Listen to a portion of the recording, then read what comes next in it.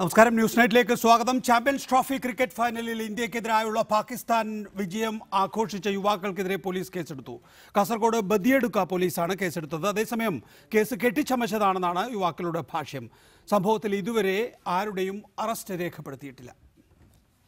Champions trophy cricket ഫൈനലിൽ ഇന്ത്യക്കെതിരായുള്ള പാകിസ്ഥാന്റെ വിജയം ആഘോഷിച്ച 22ഓളം പേർക്കെതിരെയാണ് ബദിയടുക്ക പോലീസ് കേസെടുത്തത്. പാകിസ്ഥാന്റെ വിജയത്തിൽ ആഹ്ലാദം പ്രകടിപ്പിച്ച് പ്രകടനം നടത്തുകയും പടക്കം പൊട്ടിക്കുകയും ചെയ്തുവെന്ന പരാതിയുടെ അടിസ്ഥാനത്തിലാണ് കേസെടുത്തത്. BJP Kumbadaje panchayat committee president Rajesh ഷെട്ടിയാണ് പരാതിക്കാരൻ. പാകിസ്ഥാന് അനുകൂലമായി മുദ്രാവാക്യം വിളിച്ചതായും പരാതിയിൽ പറയുന്നു. അന്യായമായി സംഘം ചേരൽ, സ്ഫോടക വസ്തുക്കൾ ഉപയോഗിച്ച് നാട്ടിൽ സംഘർഷാവസ്ഥ സൃഷ്ടിക്കുക എന്നീ വകുപ്പുകൾ പ്രകാരമാണ് കേസെടുത്തിരിക്കുന്നത്. റസാഖ്, സിറാജ്, മഷൂദ് എന്നിവർക്കെതിരെയും കണ്ടാൽ അറിയാവുന്നവർക്കുമെതിരെയാണ് കേസെടുത്തിരിക്കുന്നത്. ആരുടെയും അറസ്റ്റ് രേഖപ്പെടുത്തിയിട്ടില്ല. അതേസമയം സംഭവം കെട്ടിച്ചമച്ചതാണെന്നാണ് യുവാക്കളുടെ പ്രതികരണം. പരാതിയിൽ പറയുന്ന പ്രകാരം നിയമലംഘനം നടത്തിയിട്ടില്ലെന്നും ഇവർ പറയുന്നു. ജാമ്യം ലഭിക്കാവുന്ന കുറ്റം ചുമത്തിയാണ് പോലീസ് കേസെടുത്തിരിക്കുന്നത്. അതേസമയം പോലീസ് നടപടിയിൽ CPIM ഉൾപ്പെടെ എതിർപ്പുമായി രംഗത്ത് വന്നിട്ടുണ്ട്. റിപ്പോർട്ടർ, കാസർഗോഡ്. ഈ വിഷയത്തിൽ രാഹുൽ ഈശ്വർ, ശ്രീകാന്ത് BJP ജില്ലാ പ്രസിഡന്റ്, അഡ്വക്കേറ്റ് ഷുക്കൂർ മുൻ public prosecutor, Rajesh Shetty Kumbadaje panchayat committee president, പരാതിക്കാരൻ എന്നിവരാണ് വിവിധ സ്റ്റുഡിയോകളിലും ടെലിഫോൺ ലൈനിലുമുള്ളത്. ആദ്യം അഡ്വക്കേറ്റ് ശ്രീകാന്ത്, IPC 143, 147, 286, 153 വകുപ്പുകൾ പ്രകാരമാണ് കേസെടുത്തിരിക്കുന്നത് എന്നുള്ളത് താങ്കൾക്കും അറിയാമല്ലോ. അതായത് ആഹ്ലാദം പ്രകടിപ്പിച്ച് പ്രകടനം നടത്തുകയും പടക്കം പൊട്ടിക്കുകയും ചെയ്തു എന്ന പരാതിയിൽ ഇന്ത്യ പാകിസ്ഥാൻ മത്സരത്തിന് ശേഷമാണ് അത്തരത്തിലൊരു പരാതി ഉണ്ടായിരിക്കുന്നത്. അതിൻ്റെ അടിസ്ഥാനത്തിലാണ് കേസ്. പക്ഷേ ഇതെല്ലാം തന്നെയും ന്യായവിരോധമായ സംഘം ചേരൽ, ജനങ്ങൾക്ക് ഭീതി ഉണ്ടാക്കും വിധം പടക്കം പൊട്ടിക്കൽ, കൂട്ടം ചേർന്ന് കുഴപ്പമുണ്ടാക്കൽ തുടങ്ങിയ വകുപ്പ് പ്രകാരം മാത്രമേ കാണുന്നുള്ളൂ. ഇതൊരു രാജ്യദ്രോഹ വിഷയമായിട്ട് BJP ഉയർത്തിക്കൊണ്ടുവന്നതിൻ്റെ കാരണം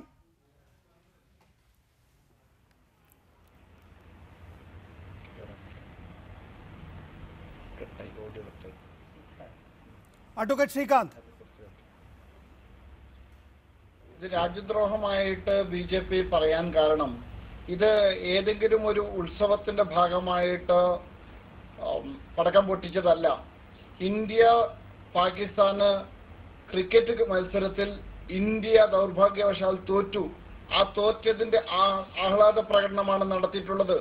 അത് മാത്രമല്ല, ഇതിനകത്ത് ഇന്ത്യ മുർദാബാദ്, ഭാരതത്തിന് എതിരായിട്ടുള്ള മുദ്രാവാക്യം വിളിക്കുക, പാകിസ്ഥാനിന് ജയ് വിളിക്കുക, പാകിസ്ഥാൻ ജിന്ദാബാദ് എന്ന് വിളിക്കുക, അങ്ങനെ ഗുരുതരമായിട്ടുള്ള മുദ്രാവാക്യങ്ങൾ വിളിച്ച് രാജ്യത്തിനെതിരായിട്ടുള്ള ഒരു പ്രകടനമാണ് നടത്തിയിട്ടുള്ളത്.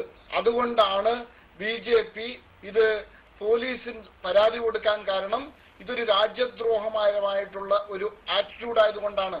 ഇതിൽ സത്യത്തില് ഇത്തരം ഒരു പ്രകടനം നടത്തിയപ്പോൾ പോലീസ് സ്വമേധയ കേസെടുക്കേണ്ടതായിരുന്നു, എടുത്തില്ല. മറ്റൊരു ഗൗരവമുള്ള വിഷയം ഞാനിവിടെ പറയാം. മഞ്ചേശ്വരത്ത്, ഇപ്പൊ കുമ്പടാജയിൽ മാത്രമല്ല, മഞ്ചേശ്വരം പോലീസ് സ്റ്റേഷന്റെ മൂക്കിന് താഴെ ഇതുപോലുള്ള ഒരു പ്രകടനം നടന്നു. അവിടെ പടക്കം പൊട്ടിച്ചു, ഇന്ത്യക്കെതിരായിട്ടുള്ള മുദ്രാവാക്യം വിളിച്ചു, പാക്കിന് അനുകൂലമായിട്ടുള്ള മുദ്രാവാക്യം വിളിച്ചു. പക്ഷെ പോലീസ് കേസെടുക്കാൻ തയ്യാറായില്ല. അത് ഞങ്ങളുടെ ശ്രദ്ധയിൽ, ഞങ്ങളുടെ ചില പ്രവർത്തകരുടെ ശ്രദ്ധയിൽപ്പെട്ടപ്പോൾ അവര് പരാതി കൊടുത്തു.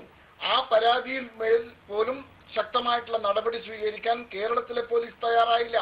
തത്തുല്യമായിട്ടുള്ള സംഭവങ്ങൾ കർണാടകയിൽ നടന്നു, ഹാവേരിയിൽ നടന്നു. അവിടെ ഈ കേസ് രാജ്യദ്രോഹത്തിനെതിരായിട്ട് കേസെടുത്തു. ഇതുപോലെ ഒരു സംഭവമാണ്. അഡ്വക്കേറ്റ് ശ്രീകാന്ത്, ഞാൻ താങ്കളിലേക്ക് മടങ്ങിയെത്താം. അഡ്വക്കേറ്റ് ഷുക്കൂർ, താങ്കൾ നേരത്തെ UDF ഭരണകാലത്ത് പബ്ലിക് പ്രോസിക്യൂട്ടർ ആയിരുന്നയാളാണ്. ഈ നിലയിൽ കുമ്പടാജെ ചക്കുടലിൽ ഒരു ഇന്ത്യ വിരുദ്ധ പ്രകടനം നടക്കുന്നു, അവിടെ ആ നിലയിൽ പടക്കം പൊട്ടിക്കുന്ന സംഭവം ഉണ്ടായതാണ്. 100% വാസ്തവ വിരുദ്ധവും പച്ചക്കള്ളവുമാണ് ബഹുമാനപ്പെട്ട എൻ്റെ സുഹൃത്ത് ശ്രീകാന്ത് ഇവിടെ പറഞ്ഞത്. അവിടെ മൊയ്തു എന്ന് പറയുന്ന പഞ്ചായത്ത് മുസ്ലിം ലീഗ് കമ്മിറ്റിയുടെ ജോയിൻറ്റ് സെക്രട്ടറിയും അവിടുത്തെ അയാൾ ക്രിക്കറ്റ് കളിയിൽ ഇന്ത്യ അനുകൂലിക്കുന്ന നിലപാടെടുത്ത ആളാണ്. അയാളുടെ ചൊടിയുള്ള അയാളുടെ വെറുപ്പുള്ള ചില കുട്ടികൾ അയാളെ കളിയാക്കിക്കൊണ്ടവിടെ കളിയാക്കിയത് മാത്രമേ അവിടെ ഉണ്ടായിരുന്ന സംഭവം. അത് പെരുപ്പിച്ച് കാണിച്ച് ഇന്ത്യ വിരുദ്ധ മുദ്രാവാക്യം വിളിച്ചു എന്നും പാകിസ്ഥാൻ സിന്ദാബാദ് ഇന്ത്യ മുർദാബാദ് എന്ന് വിളിച്ചു എന്നാണ് ഇവർ പറയുന്നത്. അങ്ങനെ സംഭവം ഇവിടെ ഉണ്ടായിരുന്നില്ല. ഈ പ്രദേശത്ത് 13 കിലോമീറ്റർ ദൂരത്ത് താമസിക്കുന്ന ആളാണ് രാജേഷ് ഷെട്ടി. ഈ പ്രദേശത്തിൽ ഒരാളും ഈ സംഭവം കണ്ടതായി പറയുന്നില്ല. പോലീസ് വെരിഫൈ ചെയ്തു. ആ പ്രദേശത്ത് ഹിന്ദുക്കളും മുസ്ലിങ്ങളും ഇടകലർന്ന് ജീവിക്കുന്ന പ്രദേശമാണ്. എല്ലാ CPM ഉണ്ട്, കോൺഗ്രസ് ഉണ്ട്, BJP ഉണ്ട്, ലീഗ് ഉണ്ട്, SDP അടക്കമുള്ള പാർട്ടികളുണ്ട്. ആ പാർട്ടിക്കാർ അവിടെയൊക്കെ പോലീസ് അന്വേഷിച്ചതിൽ ഒരു വാസ്തവം ഇല്ലാത്തത് കൊണ്ട് തന്നെയാണ് പോലീസ് അത്തരമൊരു വകുപ്പ് ചേർക്കാഞ്ഞത്. 286 എന്ന് പറയുന്നത് അത് ഈ നമ്മുടെ സ്ഫോടക വസ്തുക്കൾ അശ്രദ്ധമായി കൈകാര്യം ചെയ്യുന്നതാണ് അവരുടെ പേരിലുള്ള കുറ്റം. അതുപോലും ആ സ്ഫോടക വസ്തുക്കൾ പൊട്ടിച്ചതിൻ്റെ റെമിറ്റൻസ് പോലും പോലീസിന് കണ്ടെത്താൻ കഴിഞ്ഞില്ല.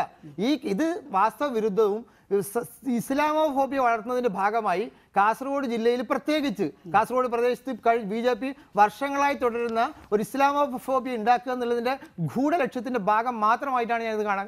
അഡ്വക്കേറ്റ് ശ്രീകാന്ത് അതിന് വളരെ വേഗത്തിൽ മറുപടി, വളരെ സ്ട്രോങ് ആയിട്ടാണ് അഡ്വക്കേറ്റ് ഷുക്കൂർ ഇക്കാര്യത്തിൽ പ്രതികരിക്കുന്നത്. കുമ്പടാജയിൽ അങ്ങനെ ഒരു സംഭവം ഉണ്ടായിട്ടില്ല. അതിനു മുമ്പ് പരാതിക്കാരനായിട്ടുള്ള രാജേഷ് ഷെട്ടി, കുമ്പടാജെ പഞ്ചായത്ത് BJPയുടെ അധ്യക്ഷൻ, അതായത് പഞ്ചായത്ത് കമ്മിറ്റിയുടെ അധ്യക്ഷൻ ആണ് പരാതിക്കാരൻ രാജേഷ് ഷെട്ടി. ഇപ്പോൾ ഇവിടെ അഡ്വക്കേറ്റ് ഷുക്കൂർ പറയുന്നത് അങ്ങനെ ഒരു സംഭവം ഉണ്ടായിട്ടില്ല, ഇസ്ലാമോഫോബിയ വളർത്തുന്നതിനുള്ള ശ്രമമാണ് ഇത്തരത്തിലൊരു പരാതി. അവിടെ സ്വാഭാവികമായും എല്ലാവരും ഇടകലർന്ന് ജീവിക്കുന്ന ഇടമാണ്. അവിടെ ആ നിലയിൽ ഒരു പരാതി ഉണ്ടാകുന്നത് തന്നെ വലിയ എന്തോ ഡിസൈൻ, വലിയ എന്തോ ലക്ഷ്യത്തിൻ്റെ ഭാഗമാണ്. വേഗം ഇതില് മതം കൂട്ടിക്കൊഴിക്കുന്നത് ആരാണ്? ഷുക്കൂറിനെ പോലുള്ള മുസ്ലിം ലീഗിന്റെ നേതാക്കന്മാരാണ് മതം കൊണ്ടുവരുന്നത്. ഞങ്ങൾ മതം പറഞ്ഞിട്ടില്ല, ഞങ്ങൾ ഇസ്ലാമിൽ മതത്തിൽപ്പെട്ടവരെന്ന് പറഞ്ഞിട്ടില്ല. ഞങ്ങൾ പരാതി കൊടുത്തിട്ടുള്ളത് ആരാണോ അവരെ കുറിച്ചിട്ടാണ് പരാതി കൊടുത്തിട്ടുള്ളത്. അവരെ മതം ഞങ്ങൾ നോക്കിയില്ല. മതം നോക്കിയിട്ട് ഇത്തരം രാജ്യദ്രോഹം കുറ്റം ചെയ്യുന്നവരെ സംരക്ഷിക്കാനും അവരെ വളർത്താനും വേണ്ടിയിട്ട് എന്റെ സുഹൃത്ത് അഡ്വക്കേറ്റ് ഷുക്കൂറിനെ പോലുള്ള മുസ്ലിം ലീഗ് നേതാക്കന്മാരാണ് ശ്രമിക്കുന്നത്. അതിന് പോലീസ് കൂട്ടുനിൽക്കുകയാണ്. രാജേഷ് ഷെട്ടി എന്താണ് പറയാനുള്ളത്? എന്തുകൊണ്ടാണ് താങ്കൾ ഇങ്ങനെ ഒരു പരാതി നൽകിയത്? രാജേഷ് കേൾക്കുന്നുണ്ടോ? സമയത്ത് സർ, ഞാൻ ദൃക്സാക്ഷിയാണ്. കല്യാണം പാർട്ടി കഴിഞ്ഞ് വരുന്ന സമയത്ത് ആ പ്രദേശത്തേക്ക് എത്തുന്ന സമയത്ത് ആ പ്രദേശത്ത് കൂട്ടം കൂടിക്കൊണ്ട് പടക്കം പൊട്ടിക്കുന്നത് ഞാൻ കണ്ണോട് കണ്ടതാണ്. ആ സമയത്ത് ഞാൻ ബൈക്കിൽ ഒറ്റക്കാണ് ഉണ്ടായിരുന്നത്. ബൈക്ക് കുറച്ച് സ്ലോ ചെയ്യുന്ന സമയത്ത് ആ പ്രദേശത്ത് ഇന്ത്യക്ക് വിരുദ്ധമായിട്ടും പാകിസ്ഥാന് അനുകൂലമായിട്ടുള്ള മുദ്രാവാക്യം ഞാൻ എന്റെ ചെവിയോട് കേട്ടതാണ്. എന്താണ് ചെവിയോട് കേട്ട മുദ്രാവാക്യം? എന്താണ്? ഇന്ത്യ മുർദാബാദ്, പാകിസ്ഥാൻ സിന്ദാബാദ്. പാകിസ്ഥാൻ സിന്ദാബാദ് എന്ന് ആദ്യം ഒരു 4 പേര് വിളിച്ചു. അതിനപ്പുറത്ത് അതിനെതിരായിട്ട് ഇന്ത്യ മുർദാബാദ് എന്നാണ് വിളിച്ചത്. ഞാൻ ബൈക്ക് സ്ലോ ചെയ്ത സമയത്ത് എനിക്ക് കേട്ട കാര്യമാണിത്. ഇത് യഥാർത്ഥത്തിൽ അവിടെ സംഭവിച്ചത് ഇതാണ്. ഇത് ഈ അദ്ദേഹം പറയുന്നത് പോലെ ഒരു ഹിന്ദു മുസ്ലിം ഒരു പ്രശ്നത്തിന് വഴിയുണ്ടാക്കുന്ന ഒരു പ്രദേശമല്ല. കാരണം അവിടെ മുസ്ലിംകളാണ് കൂടുതലുള്ളത്. BJPക്ക് ഒരു സ്വാധീനവും ഇല്ലാത്ത പ്രദേശമാണ് സർ. ഒരു പരാതിയുമായിട്ട് പറയുന്നല്ല, ഇത് കണ്ട കാര്യമാണ്. അതുകൊണ്ട് ഞാൻ അത് പരാതിയുമായിട്ട് പോലീസ് സ്റ്റേഷനിൽ പോകാൻ കാരണം. ആർക്കെതിരെയൊക്കെയാണ് താങ്കൾ പരാതി നൽകിയത്? എനിക്ക് അവിടെ ഒരു സംഘടനയുടെ പേര് ഞാൻ കൊടുത്തിട്ടില്ല. എനിക്ക് ആ പ്രദേശത്ത് ഞാൻ ബൈക്ക് സ്ലോ ചെയ്യുന്ന സമയത്ത് റസാഖ്, മസൂദ്, സിറാജി എന്ന് അറിയുന്ന 3 ആളുടെ പേരിലാണ് ഞാൻ കംപ്ലൈന്റ് കൊടുത്തിട്ടുള്ളത്. അതല്ലാതെ ഒരു 20ഓളം ആളുകൾ അവിടെ കൂട്ടം ചേർന്നിട്ടുണ്ടായിരുന്നു, പടക്കം പൊട്ടിക്കുന്നുണ്ടായിരുന്നു. അതെ, അഡ്വക്കേറ്റ് ഷുക്കൂർ, പരാതിയിൽ പറയുന്നത് 20 പേർക്ക് എന്ന പരാതി റസാഖ്, മഷൂജ്, സിറാജ് എന്നിവരടങ്ങുന്ന കണ്ടാൽ അറിയാവുന്ന 20 പേർക്കെതിരെയാണ് കേസ് കൊടുത്തിരിക്കുന്നത്. അപ്പോൾ സ്വാഭാവികമായും പോലീസിന് കേസെടുക്കുക. ഇതൊരു ദൃക്സാക്ഷി പറയുകയാണ്. പോലീസ് അത് വിശ്വസിക്കുകയോ ചെയ്യണം. അത് പറയുന്നതിന് ഈ പറയുന്ന അദ്ദേഹം തന്നെ ആദ്യം പറയുന്നത് ഒരു വിഭാഗം കൂട്ടിക്കൂടി ചേർന്നിട്ട് പാകിസ്ഥാൻ സിന്ദാബാദ് എന്ന് വിളിക്കുന്നു, വേറൊരു വിഭാഗം കൂടി ചേർന്നിട്ട് ഇന്ത്യ മുർദാബാദ് എന്ന് വിളിക്കുന്നു. അത് കോൺട്രഡിക്ഷനാണ്. പാകിസ്ഥാൻ സിന്ദാബാദ് എന്ന് വിളിക്കുന്നവർ ഇന്ത്യ മുർദാബാദ് എന്ന് വിളിക്കില്ല. അദ്ദേഹം പറയുന്നത് ഒരു വിഭാഗം ചേർന്നിട്ട് ഒരു വിഭാഗം ചേർന്നിട്ട് പാകിസ്ഥാൻ സിന്ദാബാദ് എന്ന് വിളിക്കും, വേറൊരു വിഭാഗം ചേർന്ന് ഇന്ത്യ മുർദാബാദ്. അതേ കൂട്ടം തന്നെ ആ 20 പേരടങ്ങുന്ന സംഘം വിളിക്കുന്നത് ഇന്ത്യ മുർദാബാദ് അല്ല. അദ്ദേഹം 4 പേർ ചേർന്നിട്ട് പാകിസ്ഥാൻ സിന്ദാബാദ് എന്ന് വിളിക്കുന്നു, വേറെ വിഭാഗം ചേർന്നിട്ട് ഇന്ത്യ മുർദാബാദ് എന്ന് വിളിക്കുന്നു. ഇദ്ദേഹം ആ പ്രദേശത്ത് ജീവിക്കുന്ന പറഞ്ഞത്. രാജേഷ്, അങ്ങനെയാണോ സംഭവിച്ചത്? 2 കൂട്ടരാണോ ഇത്? അതേ ഇത് ഈ പ്രദേശത്ത് അദ്ദേഹം ഈ പ്രദേശത്തുകാരനല്ല. ബൈക്കിൽ വന്നോണ്ടിരിക്കുക 13 കിലോമീറ്റർ ദൂരത്തുള്ള ആളാണ്. ആ പ്രദേശത്തുകാർ അവിടെ ഉണ്ട്. രാജേഷ്, അതിന് മറുപടി പറയൂ. രണ്ട് കൂട്ടരാണോ? ഒരു കൂട്ടർ പാകിസ്ഥാൻ സിന്ദാബാദ് എന്ന് വിളിക്കുന്നു, വേറൊരു കൂട്ടർ ഇന്ത്യ മുർദാബാദ് എന്ന് വിളിക്കുന്നു എന്നാണോ താങ്കളുടെ പരാതി? സർ, ശരിക്കും മനസ്സിലാക്കണം സർ. കൂട്ടത്തില് ഒരേ കൂട്ടത്തിലുള്ള ആളുകളാണ് വിളിക്കുന്നത്. ഒരാള് രണ്ട് പാകിസ്ഥാൻ സിന്ദാബാദ് എന്ന് വിളിക്കുമ്പോ അവിടെ ഉണ്ടായിരുന്ന അതേ കൂട്ടത്തിൽ ഉണ്ടായിരുന്ന ബാക്കി ആളുകളാണ് വിളിക്കുന്നത് ഇന്ത്യ മുർദാബാദ് എന്നാണ്. 13 കിലോമീറ്റർ എന്ന് പറയുന്നത് ശരിയാണ്. എന്റെ വീട് 13 കിലോമീറ്റർ ആയിരിക്കാം. പക്ഷെ ഞാൻ കല്യാണം പാർട്ടി കഴിഞ്ഞ് വരുന്ന സമയത്താണ് ഞാൻ കാണുന്നത്. അദ്ദേഹം പറയുന്നതിൽ അർത്ഥമില്ല. ഞാൻ കണ്ട കാര്യങ്ങളാണ് പോലീസ് സ്റ്റേഷനിൽ പരാതിയിലും കൊടുത്തിട്ടുള്ളത്. അതിപ്പോഴും പറയുന്നത് സത്യം വിഷയം തന്നെയാണ്. അഡ്വക്കേറ്റ് ശ്രീകാന്ത്, നമുക്കറിയാം മാസങ്ങൾക്ക് മുൻപാണ് ഒരു റിയാസ് മുസലിയാരുടെ കൊലപാതകം അവിടെ ഉണ്ടാകുന്നത്. എന്തിനാണ് റിയാസ് മുസലിയാരെ കൊന്നത് എന്നത് സംബന്ധിച്ച് പോലീസ് അന്വേഷിച്ച് വരുന്നതേ ഉള്ളൂ. പക്ഷേ നമ്മുടെയൊക്കെ തൃപ്തിപ്പെടുത്തുന്ന വിധത്തിൽ അല്ലെങ്കിൽ അങ്ങനെ ഒരു കൊലപാതകം ഉണ്ടായേക്കാമെന്ന് എല്ലാ കൊലപാതകങ്ങളും ഒരു ന്യായീകരണവും പറയാനില്ലാത്തതാണ്. എങ്കിൽ പോലും ഒരു കാരണം എല്ലാ കൊലപാതകത്തിനും പറയാറുണ്ട് പ്രതികൾ. ഇത് റിയാസ് മുസലിയാരുടെ കൊലപാതകത്തിൽ അങ്ങനെയൊന്നും പറഞ്ഞില്ല. ആരെയെങ്കിലും കൊല്ലണമെന്ന് വിചാരിച്ച് 12 കിലോമീറ്ററോളം നടന്നു വന്നു, അപ്പോൾ ഒരാളെ കണ്ടു, അപ്പോൾ 12 മണിക്ക് കുത്തിക്കൊന്നു, എന്നിട്ട് ലൈറ്റ് ഓഫ് ചെയ്ത് പോയി എന്നാണ് പറയുന്നത്. ആ നിലയിൽ കാസർഗോഡ് ജില്ലയിൽ വർഗീയ കലാപം ഉണ്ടാക്കുന്നതിന് വേണ്ടി ബോധപൂർവമായ ശ്രമം ഉണ്ടാകുന്നുണ്ടോ? ഇല്ല, ഇതിലിപ്പോ ഈ പാകിസ്ഥാന് അനുകൂലമായിട്ടുള്ള മുദ്രാവാക്യം വിളിച്ചതും റിയാസ് മൗലവി വധവുമായിട്ട് എന്ത് ബന്ധമാണുള്ളത്? റിയാസ് വധവുമായിട്ട് BJPക്കോ അല്ലെങ്കിൽ BJPയെ അനുകൂലിക്കുന്ന ഒരു സംഘടനയുമായിട്ടോ ഒരു ബന്ധവുമില്ല. ഞങ്ങൾ ആ കൊലപാതകത്തെ ആദ്യം തന്നെ അപലപിച്ചതാണ്. ആ കൊലപാതകത്തെ അപലപിച്ചുകൊണ്ട് മാതൃകാപരമായിട്ടുള്ള നിലപാട് BJP സ്വീകരിച്ചിട്ടുണ്ട്. അതുകൊണ്ട് ആ കൊലപാതകവും ഈ ക്രിക്കറ്റുമായിട്ടുള്ള ബന്ധം കൂട്ടിക്കുഴക്കേണ്ട ഒരു ആവശ്യമില്ല. താങ്കളുടെ ശ്രദ്ധയിൽപ്പെടുത്താം, ഈ കേസ് അന്വേഷിച്ചത് ക്രൈംബ്രാഞ്ചാണ്. SP അടങ്ങുന്ന ക്രൈംബ്രാഞ്ച് SP ഡോക്ടർ ശ്രീനിവാസൻ അടങ്ങുന്ന ക്രൈംബ്രാഞ്ച് ടീമാണ് അന്വേഷിച്ചത്. ആ ടീം കഴിഞ്ഞ ദിവസം ചാർജ് ഷീറ്റ് കൊടുത്തു. അതിലെ പ്രതികളെ കണ്ടുപിടിച്ചു എന്ന് പറയുന്നു, അറസ്റ്റ് ചെയ്തിട്ടുണ്ട്, അവർ ജയിലിലാണ്. അതുമായിട്ട് ഈ ചർച്ചയ്ക്ക് ഒരു ബന്ധവുമില്ല എന്നുള്ളതാണ്. സംഭവിച്ചിരിക്കുന്നത് നമ്മൾ ഈ സമീപകാലത്തെ കാസർഗോഡ് ഇടയ്ക്കിടെ വർഗീയ കലാപം പോലുള്ള കുറെ കാര്യങ്ങൾ നടക്കുന്നു. കാസർഗോഡേക്ക് ആർക്കും പോകാൻ കഴിയാത്ത വിധത്തിൽ കാസർഗോഡ് എന്തോ വലിയ ചുട്ടരിയുന്ന സ്ഥലമാണെന്ന് തോന്നലാണ് ഉണ്ടാക്കുന്നത്. സമീപകാലത്ത് കുറേ കാര്യങ്ങൾ ഉണ്ടായിട്ടുണ്ട്. BJP നേതാവിൻ്റെ മംഗലാപുരം പ്രസംഗം, അതുപോലെ കലാപാഹ്വാനങ്ങൾ മറ്റിടങ്ങളിൽ നിന്ന് ഈ പറയുന്ന വിധത്തിൽ റിയാസ് എന്ന മദ്രസ അധ്യാപകൻ്റെ കൊലപാതകം ഇപ്പോൾ അവിടെ ഒരു ഇന്ത്യ വിരുദ്ധ പ്രദേശമായും കാണുന്നു. അല്ല, അതിനുശേഷം റിയാസ് മൗലവിയുടെ കൊലപാതകം കഴിഞ്ഞ് 89ാമത്തെ ദിവസം പോലീസ് ചാർജ് ഷീറ്റ് ഫയൽ ചെയ്തു. ആ ഫയൽ ചെയ്ത് കൃത്യമായിട്ട് അവരുടെ ഈ പ്രതികൾ, എൻ്റെ സുഹൃത്ത് ശ്രീകാന്ത് പറഞ്ഞ ഈ പ്രതികളുടെ ബാക്ക്ഗ്രൗണ്ട് കൃത്യമായി അറിയാം. അവർ ഏത് പാർട്ടിക്കാരാണ്, RSSകാരാണ്, BJP പിന്തുണയുള്ള. അടുത്ത കാര്യം, അതിനുശേഷം ആ 90ാമത്തെ ദിവസം വീണ്ടും അതേ പ്രദേശത്ത് അക്രമം നടക്കുകയാണ്. അൽത്താഫ് എന്ന ചെറുപ്പക്കാരനെ ഗുരുതരമായി കുത്തി പരിക്കേൽപ്പിച്ചിരിക്കുകയാണ്. അയാൾ മംഗലാപുരത്ത് ആശുപത്രിയിലാണ്. നിരന്തരം ന്യൂനപക്ഷങ്ങൾ അവിടെ വേട്ടയാടപ്പെടുകയാണ്. അതുകൊണ്ടാണ് ഞങ്ങൾ പറയുന്നത് ഇത്തരം കേസുകളിൽ ഗവൺമെന്റ് ശക്തമായ നടപടി സ്വീകരിക്കണം. അവർ UAP അടക്കമുള്ള കുറ്റകൃത്യമാണ് അവർ ചെയ്യുന്നത്.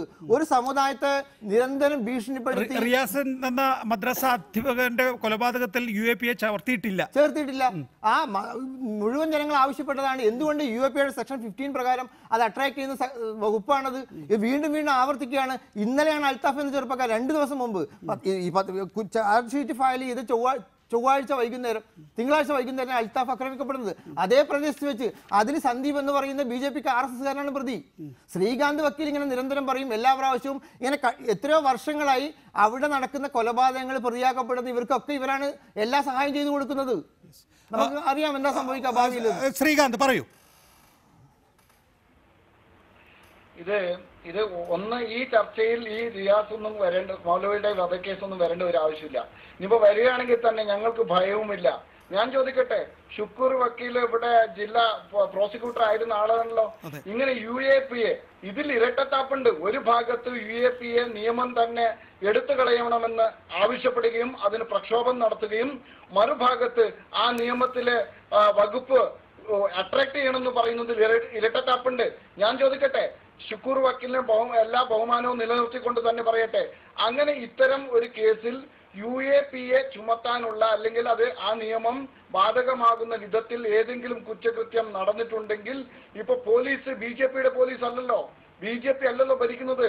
BJPയെ നഖശിഖാന്തരം എതിർക്കുന്ന ലീഗിന്റെ സുഹൃത്തായിട്ടുള്ള CPM പിണറായി വിജയനാണല്ലോ ഇവിടെ ഭരിക്കുന്നത്. അദ്ദേഹത്തിന്റെ കയ്യിലാണല്ലോ ഇപ്പോ ആഭ്യന്തര വകുപ്പുള്ളത്. അദ്ദേഹത്തിന്റെ പോലീസാണ് അന്വേഷിച്ചത്. പ്രൊഫസർ MN കാരശ്ശേരി നമ്മോടൊപ്പം ടെലിഫോൺ ലൈനിലുണ്ട്. പ്രൊഫസർ MN കാരശ്ശേരി, ഇതിപ്പോ രണ്ടാമത് കാസർഗോഡ് സമീപകാലത്തുണ്ടായ വർഗീയ അടിസ്ഥാനത്തിലുള്ള വർഗീയ അടിസ്ഥാനത്തിലുള്ള കൊലപാതകങ്ങളെ കുറിച്ചാണ് രണ്ടാമത്തെ വിഷയം.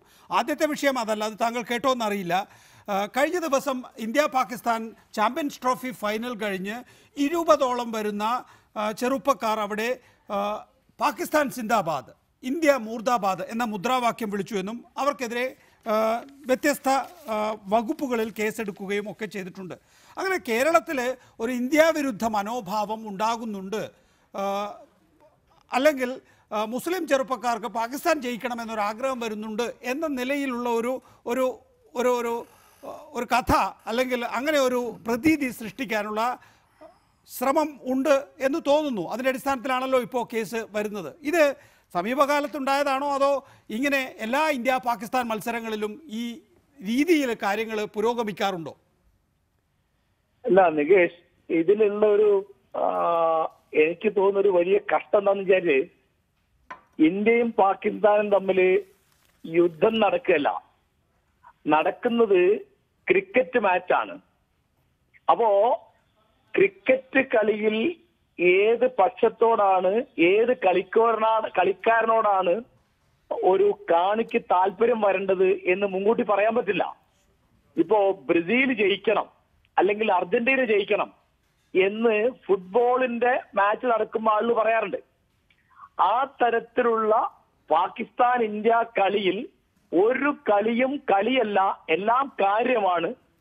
അത് ക്രിക്കറ്റോ സംഗീതമോ കലാമത്സരമോ അല്ല, അത് മതങ്ങൾ തമ്മിലോ രാഷ്ട്രങ്ങൾ തമ്മിലോ ഉള്ള യുദ്ധം തന്നെയാണ് എന്നാണ് നമ്മൾ മനസ്സിലാക്കുന്നതെങ്കിൽ പിന്നെ നമ്മൾ ഈ കളിക്കാൻ പോകുന്നത് എന്തിനാ? ഒന്നാമത്തെ കാര്യം, അതായത് ഒരു കളിയാണിത്. കളി എന്ന് പറയുന്നത് നമ്മുടെ യുദ്ധവാസന, ഹിംസാവാസന ഏതെങ്കിലും തരത്തിൽ പുറത്തേക്ക് കളയാൻ, അത് ഏതെങ്കിലും തരത്തിൽ ഉദാത്തീകരിക്കാൻ നമ്മുടെ മത്സര ബുദ്ധികളൊക്കെ കളിയായിട്ട് തമാശയായിട്ട്, ഇപ്പൊ നമ്മൾ പറയാറുണ്ടല്ലോ സ്പോർട്സ്മാൻ സ്പിരിറ്റ്, അതൊരു വേറെ ഒരു വികാരമാണ്, വേറെ ഒരു പ്രചോദനമാണ് എന്ന തരത്തിൽ മനസ്സിലാക്കുമ്പോഴാണ് നമ്മൾ കളിക്കാൻ പോകുന്നത്. രാഹുൽ ഈശ്വർ അതിനോട് യോജിക്കുന്നുണ്ടോ? നമ്മുടെ നാട്ടിൽ ആദ്യത്തെ പോയിന്റ്, നമ്മുടെ നാട്ടിൽ 90 ലക്ഷം മുസ്ലിം സമൂഹമുണ്ട്. അതിൽ 0.001% ഒരുപക്ഷെ ഒരു മതതീവ്രവാദത്തിലേക്കോ തീവ്ര നിലപാടിലേക്കോ പോകും. സമാനമായി ഹിന്ദു ക്രിസ്ത്യൻ സമുദായങ്ങളിൽ പോകുന്നുണ്ട്. ഇതിനെ ആത്മാർത്ഥമായി കണ്ട് ഒരുമിച്ച് തള്ളിപ്പറയുന്നതിന് പകരം കണ്ണടച്ച് പാകിസ്ഥാന്റെ ക്രിക്കറ്റിനോടുള്ള താല്പര്യം കൊണ്ടാണ് അവർ മുദ്രാവാക്യം വിളിച്ചതെന്ന് പറഞ്ഞാൽ എനിക്ക് തോന്നുന്നില്ല അരിയാഹാരം കഴിക്കുന്ന ആരും അത് വിശ്വസിക്കുന്നു. അപ്പം അതല്ല ശരി. കാരശ്ശേരി മാഷിനോട് ഏറ്റവും ബഹുമാനമുണ്ട്. നമുക്ക് സത്യസന്ധമായി കാണാം, മധ്യപ്രദേശിൽ 10 മുതൽ 20 വരെ അറസ്റ്റ് ചെയ്ത വാർത്തയും നമ്മൾ കണ്ടല്ലോ. അപ്പം ഈ കാര്യം ശരിയല്ല. ഇത് മുസ്ലിം സമൂഹത്തിന്റെ മൈക്രോ മൈനോറിറ്റി ആയ 0.001% ആൾക്കാരായിരിക്കും ചെയ്യുന്നത്. ഭാരതത്തിന്റെ ചരിത്രത്തിൽ ഈ പാർട്ടീഷനേറ്റ മുറിവുകൾ വളരെ ആഴത്തിലുണ്ട്. അപ്പം നമ്മുടെ ഒരു സമൂഹം ഒരുമിച്ച് ജീവിക്കുന്ന അവസരത്തിൽ പാകിസ്ഥാന്റെ കളിക്കാരെ എല്ലാം ഇഷ്ടമാണ്. വാസിം അക്രമിന്റെ ഏറ്റവും വലിയ ആരാധകരിൽ ഒരാളാണ് ഞാൻ. ഷാഹിദ് അഫ്രീദ് വരെയുള്ള ഒരു ആരാധകരാണ്. പക്ഷേ ഇന്ത്യ പാകിസ്ഥാൻ മത്സരത്തിന് സാംസ്കാരിക ദേശീയ തലത്തിൽ മറ്റൊരു പ്രാധാന്യമുണ്ട്. അതുകൊണ്ടാണ് ഇന്ത്യ വേൾഡ് കപ്പ് ജയിക്കുന്നതിനേക്കാൾ, ശ്രീലങ്കയെ തോപ്പിച്ച് വേൾഡ് കപ്പ് ജയിക്കുന്നതിനേക്കാൾ പാകിസ്ഥാനോട് സെമി ജയിക്കുന്നതാണ് ഞങ്ങൾക്ക് പ്രാധാന്യം എന്ന് വീരേന്ദ്ര സെവാഗ് അടക്കമുള്ള ആൾക്കാർ പറയുന്നത്. അപ്പോൾ ഈ ചരിത്രത്തെ മറന്നുകൊണ്ട് ചരിത്ര നിരാസത്തിന് നിലപാടെടുക്കണ്ട. പക്ഷേ ഈ വിഷയത്തെ മുതലാക്കാതെ ഉപയോഗിക്കാതെ എല്ലാ വിഭാഗത്തിലും തീവ്ര സുരക്കാരുണ്ടെങ്കിൽ അവരെ തള്ളിപ്പറയുക എന്നൊരു കാര്യമാണ് ചെയ്യേണ്ടത്. ഏറ്റവും ആദരവോടെ മുസ്ലിം ലീഗിനെ വിശ്വാസത്തോടുകൂടി പറയുക. മുസ്ലിം ലീഗ് അടക്കമുള്ള പാർട്ടിയുടെ നേതാക്കൾ ഇതിനെ ശക്തമായി തള്ളിപ്പറയുകയാണെങ്കിലോ, കുറച്ചു കാലം മുമ്പ് അവിടെ പട്ടാള ഡ്രസ്സ് എന്ന രീതിയിൽ ഇട്ടൊരു പ്രകടനം നടന്നു എന്ന വാർത്തകൾ വരികയുണ്ടായി. ഞാൻ ആ സ്ഥലത്തൊക്കെ പോയി വാർത്തകളാണ്, അതാണ് ഞാൻ എടുത്തു പറയുന്നത്, വാർത്തകൾ വന്നു. അപ്പൊ ഇത്തരം കാര്യം ഞാൻ ഈ പല പരിപാടികൾക്കും പോകുന്നുണ്ട്. കഴിയുന്നത്ര ബ്രിഡ്ജ് ബിൽഡിങ്ങും സമന്വയം വേണം. പോളറൈസിംഗ് പൊസിഷൻ എടുത്തുകൊണ്ടോ കണ്ണടച്ചിരുട്ടാക്കിയതുകൊണ്ടോ കാര്യമില്ല. ഏതെങ്കിലും തെറ്റ് പറ്റിയിട്ടുണ്ടെങ്കിൽ അത് തെറ്റാണെന്നും അത് തെള്ളിപ്പറയുന്ന ഒരാശയം വേണം. മാത്രമല്ല ഈ ഇന്ത്യൻ നമുക്ക് പ്രൊഫസർ കാരശ്ശേരി, രാഹുൽ ഈശ്വറിനെ പോലുള്ള വാദക്കാരാണ് ഒരുപക്ഷെ കൂടുതൽ. ഇപ്പോൾ ഉദാഹരണത്തിന് ZTVയുടെ ചെയർമാൻ ഡോക്ടർ സുഭാഷ് ചന്ദ്ര അദ്ദേഹം പറയുന്നതല്ല, അദ്ദേഹത്തിൻ്റെ മാധ്യമ ഗ്രൂപ്പ് ആകെ തന്നെ സി ന്യൂസ് ആയിക്കോട്ടെ, സി ഹിന്ദുസ്ഥാൻ തുടങ്ങി DNA വരെയുള്ള എല്ലാ അവരുടെ ന്യൂസ് മാധ്യമങ്ങളും ഇന്ത്യ പാകിസ്ഥാൻ മാച്ച് ബഹിഷ്കരിക്കുകയാണ് ഉണ്ടായിട്ടുള്ളത്. ടൈംസ് നൗ, റിപ്പബ്ലിക് TV ഇത് രണ്ടും ഇന്ത്യ പാകിസ്ഥാൻ മാച്ച് ബഹിഷ്കരിക്കുകയാണ് ഉണ്ടായിട്ടുള്ളത്. ബബിത ഫോഗട്ട് എന്ന് പറയുന്ന ഒരു കായിക താരം അത് ബഹിഷ്കരിക്കണമെന്ന് ആവശ്യപ്പെടുകയും ആദ്യ കളിയിൽ പാകിസ്ഥാനുമായി ജയിച്ചപ്പോൾ ആഹ്ലാദം രേഖപ്പെടുത്തുകയും ഒക്കെ ചെയ്തിരിക്കുന്നു. അപ്പോൾ ആ നിലയിലൊരു ഹൈപ്പർ നാഷണലിസം, അമിത ദേശീയത ഇപ്പോൾ വളർന്നു വരുന്നുണ്ട്. അതിന് ഒരുപക്ഷെ രാഹുൽ ഈശ്വറിനെ പോലുള്ളവർ ഉന്നയിക്കാനിടയുള്ള വാദം ആ നിലയിലാണ് അതിർത്തിയിൽ തങ്ങൾക്ക് നേരിടേണ്ടി വരുന്ന, അല്ലെങ്കിൽ ഇന്ത്യക്കാർക്ക് നേരിടേണ്ടി വരുന്ന തീവ്രവാദ പ്രവർത്തനം എന്നായിരിക്കും. അത് അതിർത്തി കടന്നുള്ള തീവ്രവാദത്തിൻ്റെ കാര്യത്തിലായാലും അതുപോലെ പാകിസ്ഥാൻ അതിർത്തിയിൽ നിന്ന് വരുന്ന വെടിവെപ്പിൻ്റെ കാര്യത്തിലായാലും. അല്ല നികേഷ്, ഞാൻ പറയട്ടെ? പറയൂ സർ. അതായത് ഞാൻ പറഞ്ഞു തീരുന്നതിന് മുമ്പേ നികേഷ് രാഹുൽ ഈശ്വറിനോട് ചോദിച്ചു. ഞാൻ പറയാൻ വന്ന കാര്യം എന്താ വെച്ചാല്, പാകിസ്ഥാൻ അനുകൂല മുദ്രാവാക്യം ആരെങ്കിലും വിളിച്ചിട്ടുണ്ടെങ്കിൽ ഞാൻ അതിനോട് അനുകൂലിക്കുന്ന ഒരാളല്ല. ദേശീയത എന്താണ് എന്ന് ബോധ്യമുള്ള ഒരാളാണ് ഞാൻ പറയുന്നത് ഇത്രയേ ഉള്ളൂ. നമ്മളിപ്പോ ശാസ്ത്രരംഗത്തോ കലാരംഗത്തോ കായിക രംഗത്തോ പാകിസ്ഥാനുമായുള്ള മത്സരങ്ങളൊക്കെ രാഷ്ട്രീയമായിട്ടോ മതമായിട്ടോ ദേശീയ പ്രശ്നമായിട്ടോ മനസ്സിലാക്കാനേ നമുക്ക് പറ്റുള്ളൂ എങ്കിൽ നമ്മുടെ കളിക്കാരോ നമ്മുടെ ഗവൺമെന്റോ നമ്മളെ കാണികളോ അതിന് പോവാതിരിക്കാൻ നല്ലത്. കാരണം ആ കളി കൊണ്ട് ഇവിടെ ഗുണത്തേക്കാൾ അധികം ദോഷമാണ്.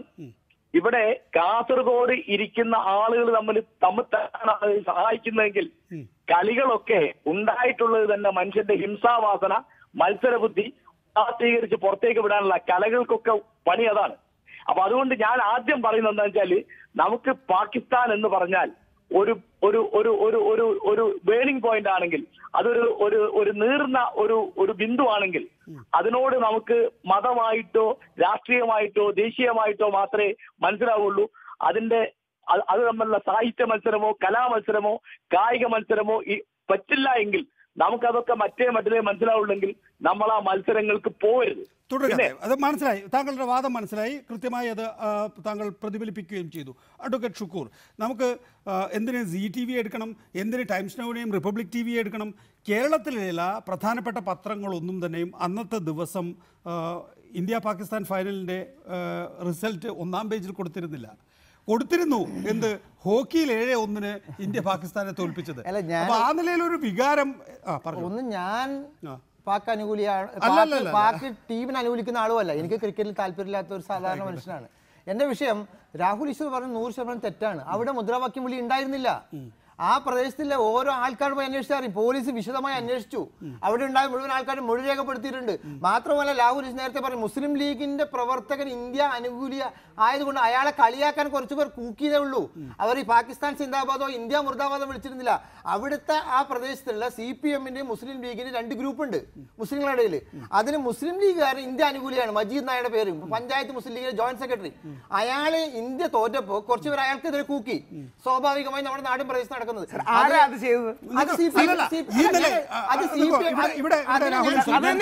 ഇന്ത്യ അനുകൂലിയാരും മുസ്ലിം ലീഗുകാരൻ ഇന്ത്യ തോറ്റപ്പോൾ കൂവുന്നത് ആരാണെന്നുള്ളതാണ്. മുസ്ലിം ലീഗിനെ വിശ്വാസമോ മുസ്ലിം ലീഗ് അല്ല ഇവിടെ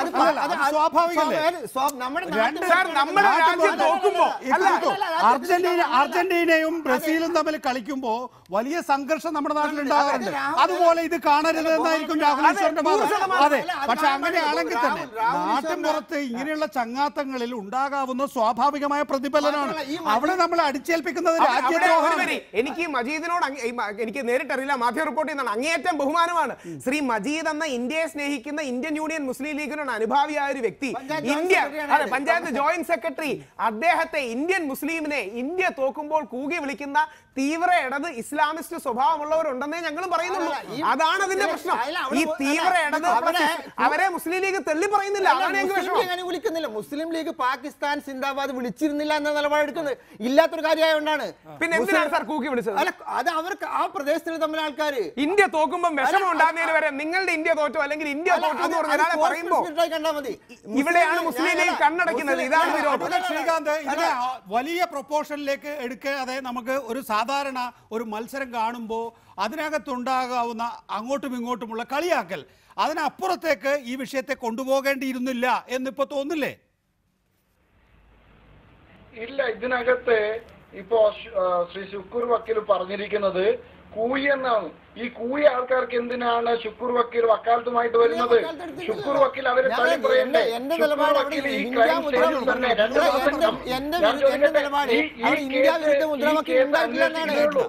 മാസം അവർ കളിയാക്കിയതല്ല. ഇന്ത്യ ഉണ്ടായിട്ടില്ല. അത് വളരെ ടാർഗറ്റ് ചെയ്ത് ചെയ്യുന്നതാണ്. അത് മുസ്ലിം ഇസ്ലാം ഫോബിയ ഉണ്ടാക്കാൻ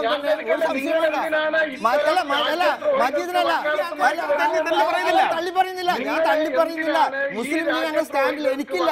കാരണം ഞാൻ ഇപ്പം ഇന്നലെ തന്നെ ഒരു സംഭവം പറഞ്ഞത് ശംസുദ്ദീൻ പാലത്തിനെതിരെ പരാതി കൊടുത്ത ആളാണ് ഞാൻ. ഇന്ത്യ വിരുദ്ധ പ്രസംഗം നടത്തിയതിന്റെ പേരിൽ ഈ രാജ്യത്തെ മതസൗഹാർദ്ദം തകർക്കുന്നതിന് പേരിൽ ശംസുദ്ദീൻ പാലത്തിനെതിരെ പരാതി കൊടുത്ത അഡ്വക്കേറ്റ് ശ്രീകാന്ത്, ഇക്കാര്യത്തിൽ ഒരു തെളിവും നമ്മുടെ മുന്നിലില്ല. നിങ്ങളുടെ കയ്യിൽ ഒരു ദൃശ്യങ്ങളോ ഒരു പടമോ ഒന്നുമില്ല. ഇങ്ങനെ ഒരു പരാതി കൊടുക്കുന്നു, പരാതി കിട്ടിയതിന്റെ അടിസ്ഥാനത്തിൽ അവിടെ കേസ് ഒന്നും കണ്ടെത്തുന്നില്ല. അഡ്വക്കേറ്റ് ശ്രീകാന്ത്, ഇങ്ങനെ ഒരു പരാതി വരുമ്പോൾ ഉണ്ടാകാവുന്ന പ്രത്യാഘാതം എന്താണ് എന്നത് സംബന്ധിച്ച ഒരു പരിശോധന പരാതിക്കാരനെ ഉണ്ടാക്കുമ്പോൾ BJP ആലോചിച്ചിട്ടുണ്ടോ? അത് ഇവിടെ അഡ്വക്കേറ്റ് ഷുക്കൂർ പറയുന്നു ഇസ്ലാമോഫോബിയ ഉണ്ടാക്കുന്നതിന് വേണ്ടിയാണ്. ഇസ്ലാമോഫോബിയ എന്നതിന് അപ്പുറത്തേക്ക് അവിടെ ഒരു പരീക്ഷണശാലയായി കാസർഗോഡിനെ നിങ്ങൾ രൂപപ്പെടുത്തിയെടുക്കുന്നുണ്ടോ എന്നുള്ളതാണ് എന്റെ ചോദ്യം. ഞാൻ ശ്രീ നികേഷ്, നിങ്ങൾ ഉൾപ്പെടെയുള്ള ആൾക്കാരെ ഇതിനെ മതവുമായിട്ട് കൂട്ടിക്കൊടുക്കുകയാണ്. ഇസ്ലാം മതത്തിലെ ഒരാളും, ഇസ്ലാം മതത്തിലെ മതവിശ്വാസികൾ, യഥാർത്ഥ മതവിശ്വാസികൾ ആരും തന്നെ ഈ നാടിനെതിരായിട്ട് നിൽക്കില്ല. ഈ രാജ്യത്തെ അല്ല ജീവിക്കുന്നത്, ഇവിടുത്തെ കാര്യങ്ങളൊന്നും യഥാർത്ഥ മതവിശ്വാസികൾ. ഞങ്ങൾക്ക് 100% ശ്രമിക്കരുത് ദയവായി. എന്താണ് കാസർഗോഡ് കഴിഞ്ഞ കുറെ വർഷങ്ങളായി നടക്കുന്നത് എന്ന് നമുക്കറിയാം. ബോധപൂർവമായിട്ടുള്ള കലാപശ്രമങ്ങൾ, അത് മുഴുവൻ സംഘപരിവാറിന്റെ ഭാഗത്താണെന്ന് പറയില്ല, വ്യത്യസ്ത സംഘടനകളുടെ ഭാഗത്ത് നിന്നുണ്ടായിട്ടുണ്ട്. അത് അവസാനിപ്പിക്കാൻ വേണ്ടി ബോധപൂർവമായ ഇടപെടൽ കാസർഗോഡ് ആവശ്യമുണ്ട്. അതുകൊണ്ടാണ് ഞാൻ ചോദിക്കുന്നത്, ഈ പരാതി ഇതിപ്പോ നമ്മുടെ കേരളത്തിലെ പത്രങ്ങളിലല്ല വരുന്നത്, പ്രധാനമായും ഇത് വരുന്നത് ദേശീയ പത്രങ്ങളിലും അന്താരാഷ്ട്ര മാധ്യമങ്ങളിലുമാണ്. BBC പോലും അതിന്റെ സൗത്ത് ഇന്ത്യൻ പേജിലെ പ്രധാനപ്പെട്ട വാർത്ത ഇതാണ്. അനാവശ്യമായി കേരളത്തെ ഇസ്ലാമിക ഭീകര കേന്ദ്രത്തിന്റെ ഭാഗമാക്കുക എന്നുള്ളൊരു ദേശീയ തലത്തിൽ ശ്രീകാന്ത്, താങ്കളാണ് അതിന് മറുപടി പറയുന്നത്. നിങ്ങളുടെ ഒരു സാധാരണ പരാതിയായിരിക്കും, അതിനകത്ത് രാജ്യദ്രോഹം എന്ന വകുപ്പ് ചേർക്കാൻ പോലീസിന് ധൈര്യം വരുന്നില്ല. ലോകം മുഴുവൻ പ്രചരിക്കുന്നത് ഈ കേരളം എന്ന് പറയുന്നത് വലിയ തരത്തിൽ തീവ്രവാദ പ്രവർത്തനം നടക്കുന്ന ഒരു മേഖലയായിട്ടാണ്. അതിന് നിങ്ങൾക്ക് പറയാനുള്ള മുസ്ലിം ജനസാമാന്യം ഒരിക്കലും ഭീകരവാദത്തെ പിന്തുണച്ചിട്ടില്ല. അതിന് ഞങ്ങളുടെ ആരോപണമല്ല. കേരളത്തിൽ നിന്ന്, എന്റെ കാസർഗോഡ് നിന്ന്, ശുക്കൂർ വക്കീലിന്റെ കാസർഗോഡ് നിന്ന്, ശുക്കൂർ വക്കീലിന്റെ നാട്ടിൽ നിന്ന് ISNൽ ജോയിൻ ചെയ്യാൻ വേണ്ടി പോയി. അത് കാണുന്നില്ല നിങ്ങള്? മരിച്ചുപോയി. ഇവിടെ നിന്ന് ഏതെങ്കിലും ആളുകൾ സിറിയയിലേക്കോ അല്ലെങ്കിൽ ISലേക്കോ പോയിട്ടുണ്ടെങ്കിൽ ആ കാര്യങ്ങളൊക്കെ നമ്മൾ ചർച്ച ചെയ്യുകയോ അല്ലെങ്കിൽ അതൊക്കെ ഇല്ലായ്മ ചെയ്യുകയോ ചെയ്യണം. അപ്പൊ ISൽ ചേരാൻ പോകുന്ന യുവാക്കളായിട്ട് ഇവരെ നമ്മൾ ക്രിയേറ്റ് ചെയ്യല്ല വേണ്ടത്. ശ്രീകാന്ത് വക്കീൽ മനസ്സിലാക്കേണ്ട ഒരു കാര്യമല്ല. ശ്രീകാന്ത് പറയട്ടെ, ശ്രീകാന്തിന്റെ വാദം. ഞാൻ ഈ കാര്യങ്ങൾക്ക് മറുപടി പറയാം. ഇതിനകത്ത് പോലീസ് ഗുരുതരമായിട്ടുള്ള വീഴ്ച വരുത്തിയിട്ടുണ്ട്. ഒരു FIR ഇടുന്നത് ആ പരാതി ആസ് ഇറ്റ് ഈസ് എടുക്കണം. ഇതിനകത്ത് അങ്ങനെ പരാതി എടുത്തില്ല. പാക് അനുകൂല മുദ്രാവാക്യം വിളിച്ചത് പരാതിയിൽ നിന്ന് ബോധപൂർവം ഒഴിവാക്കി. അതുപോലെ തന്നെ FIR നിന്ന് ഒഴിവാക്കി. ഇന്ത്യ വിരുദ്ധ മുദ്രാവാക്യം ഒഴിവാക്കി. ഇങ്ങനെ ഒഴിവാക്കിയിട്ട് രാജ്യദ്രോഹം ഇത് ഉൾപ്പെടുത്തിയിട്ടുണ്ടെങ്കിൽ രാജ്യദ്രോഹം കുറ്റത്തിന് കേസെടുക്കേണ്ടി വരും, ആ വകുപ്പ് ചേർക്കേണ്ടി വരും എന്നുള്ളത് കൊണ്ടാണ് പോലീസ് ബോധപൂർവമായിട്ട് ഇത് ഒഴിവാക്കിയത്. അതുകൊണ്ട് പോലീസിനെതിരായിട്ട് വേണം. ഇതേപോലുള്ള സംഭവം മഞ്ചേശ്വരത്ത് ഉണ്ടായിട്ടുണ്ട്. അത് പോലീസ് ദൃക്സാക്ഷിയാണ്, കേസെടുക്കുന്നില്ല. കേസെടുക്കാൻ വേണ്ടിട്ട് പറഞ്ഞിട്ട് കേസെടുക്കുന്നില്ല. സംഭവം നടന്നതിന്റെ ദൃക്സാക്ഷികൾ മഞ്ചേശ്വരം പോലീസാണ്. താങ്കളുടെ വാദം താങ്കൾ ഉന്നയിച്ചു കഴിഞ്ഞു എന്ന് ഞാൻ വിചാരിക്കുകയാണ്. ഫക്രുദ്ദീൻ നമ്മോടൊപ്പം രാഷ്ട്രീയ നിരീക്ഷകൻ ടെലിഫോൺ ലൈനിലുണ്ട്. ഫക്രുദ്ദീൻ, അങ്ങനെ കേരളത്തിലെ ഒരു മേഖലയിൽ, അതിപ്പോൾ മലപ്പുറമായാലോ കാസർഗോഡായാലോ, അതിനെ ഒന്ന് വേർതിരിച്ച് അവിടെ എന്തോ വർഗീയമായിട്ടുള്ള ചേരിതിരിവ് സൃഷ്ടിക്കുന്നു എന്നുള്ള തോന്നലുണ്ടാക്കി അവിടെ നിന്ന് മറ്റു മേഖലകളിലേക്ക് കാര്യങ്ങൾ പടർത്തിയെടുക്കാനുള്ള ഒരു ബോധപൂർവമായ ശ്രമം ഏതൊക്കെയോ സംഘടനകളുടെ ഭാഗത്ത് നിന്ന് ഉണ്ടാകുന്നുണ്ടോ എന്ന് തോന്നുന്ന വിധത്തിൽ ഈ നിലയിൽ വർഗീയമായി ചേരിതിരിവ് ഉണ്ടാവണം എന്നുള്ളത് മാത്രമല്ല, ചേരിതിരിവ് ഇത്രയധികം പോരാ, ഇത്രമാത്രം പോരാ എന്നുള്ള തോന്നൽ പോലും ഉണ്ടെന്ന് തോന്നുന്നു. അതുകൊണ്ടാണ് ഓരോ തെരഞ്ഞെടുപ്പ് കഴിയുന്തോറും അത് കൂടുതൽ ആക്കം കൂട്ടുന്നതിന് വേണ്ടിയുള്ള ശ്രമം നടക്കുന്നത്. അങ്ങനെ ഉണ്ടോ കേരളത്തിൽ? അല്ല, നികേഷ് പറഞ്ഞതുപോലെ ചില കേന്ദ്രങ്ങൾ ശ്രമിക്കുന്നുണ്ട് എന്ന് എനിക്കും തോന്നിയിട്ടുണ്ട്. കാരണം അടുത്ത കാലത്ത് ഞാൻ സുബ്രഹ്മണ്യ സ്വാമിയുടെ ഡിബേറ്റ് കണ്ടു. വിഷയം കണ്ണൂർ രാഷ്ട്രീയ കൊലപാതകം. ഈ രാഷ്ട്രീയ കൊലപാതകം എന്നുള്ള സംഭവം ആ രീതിയിൽ മലപ്പുറത്ത് നടക്കാത്തൊരു കാര്യമാണ്. മലപ്പുറത്ത് ചില പ്രശ്നങ്ങളൊക്കെ ഉണ്ടാവും. പക്ഷെ രാഷ്ട്രീയ കൊലപാതകം, ഈ രാഷ്ട്രീയ സംഘടന ഒന്നും ആ രീതിയിൽ RSSും ലീഗും തമ്മിൽ, RSSും അല്ലെങ്കിൽ CPM തമ്മിൽ ഉണ്ടാവാറില്ല. അവിടെ ലീഗും CPM തമ്മിൽ അടി ഉണ്ടാവാറുണ്ട്. പക്ഷെ ഈ കണ്ണൂരിന്റെ കൂടെ എന്തിനും മലപ്പുറം ഇക്വേറ്റ് ചെയ്യുന്നു? ഇവിടെയാണ് നികേഷ് പറഞ്ഞതിന്റെ നികേഷ് പറഞ്ഞ കാര്യം വാലിഡ് ആവുന്നത്.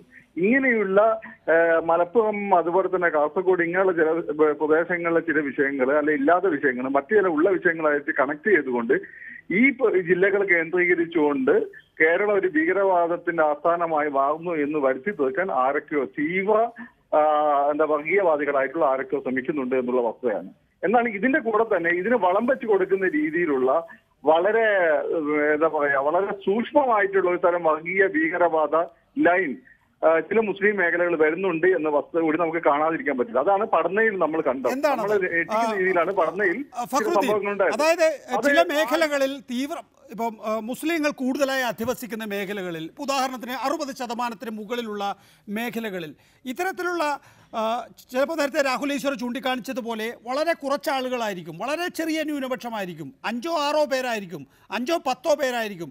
ആ 5-10 പേര് അവിടെയുള്ള മുസ്ലിങ്ങളടക്കമുള്ള ന്യൂനപക്ഷ വിഭാഗങ്ങളടക്കമുള്ള അല്ലെങ്കിൽ ഭൂരിപക്ഷ വിഭാഗങ്ങളടക്കമുള്ള ആളുകളുടെ ആകെ അപ്രീതിക്ക് പാത്രമാവുകയാണ് ചെയ്യുന്നത്.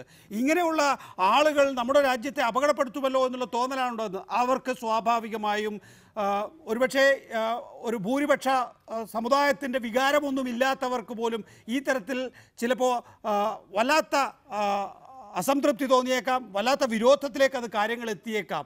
ആ തരത്തിലുള്ള ശ്രമങ്ങൾ തടയാനൊക്കെ ഈ ഭാഗത്ത് യഥാർത്ഥത്തിൽ ന്യൂനപക്ഷ വിഭാഗങ്ങളുടെ നേതാക്കന്മാർ എന്ന് പറയുന്നവർ ഇറങ്ങിത്തിരിക്കാറുണ്ടോ?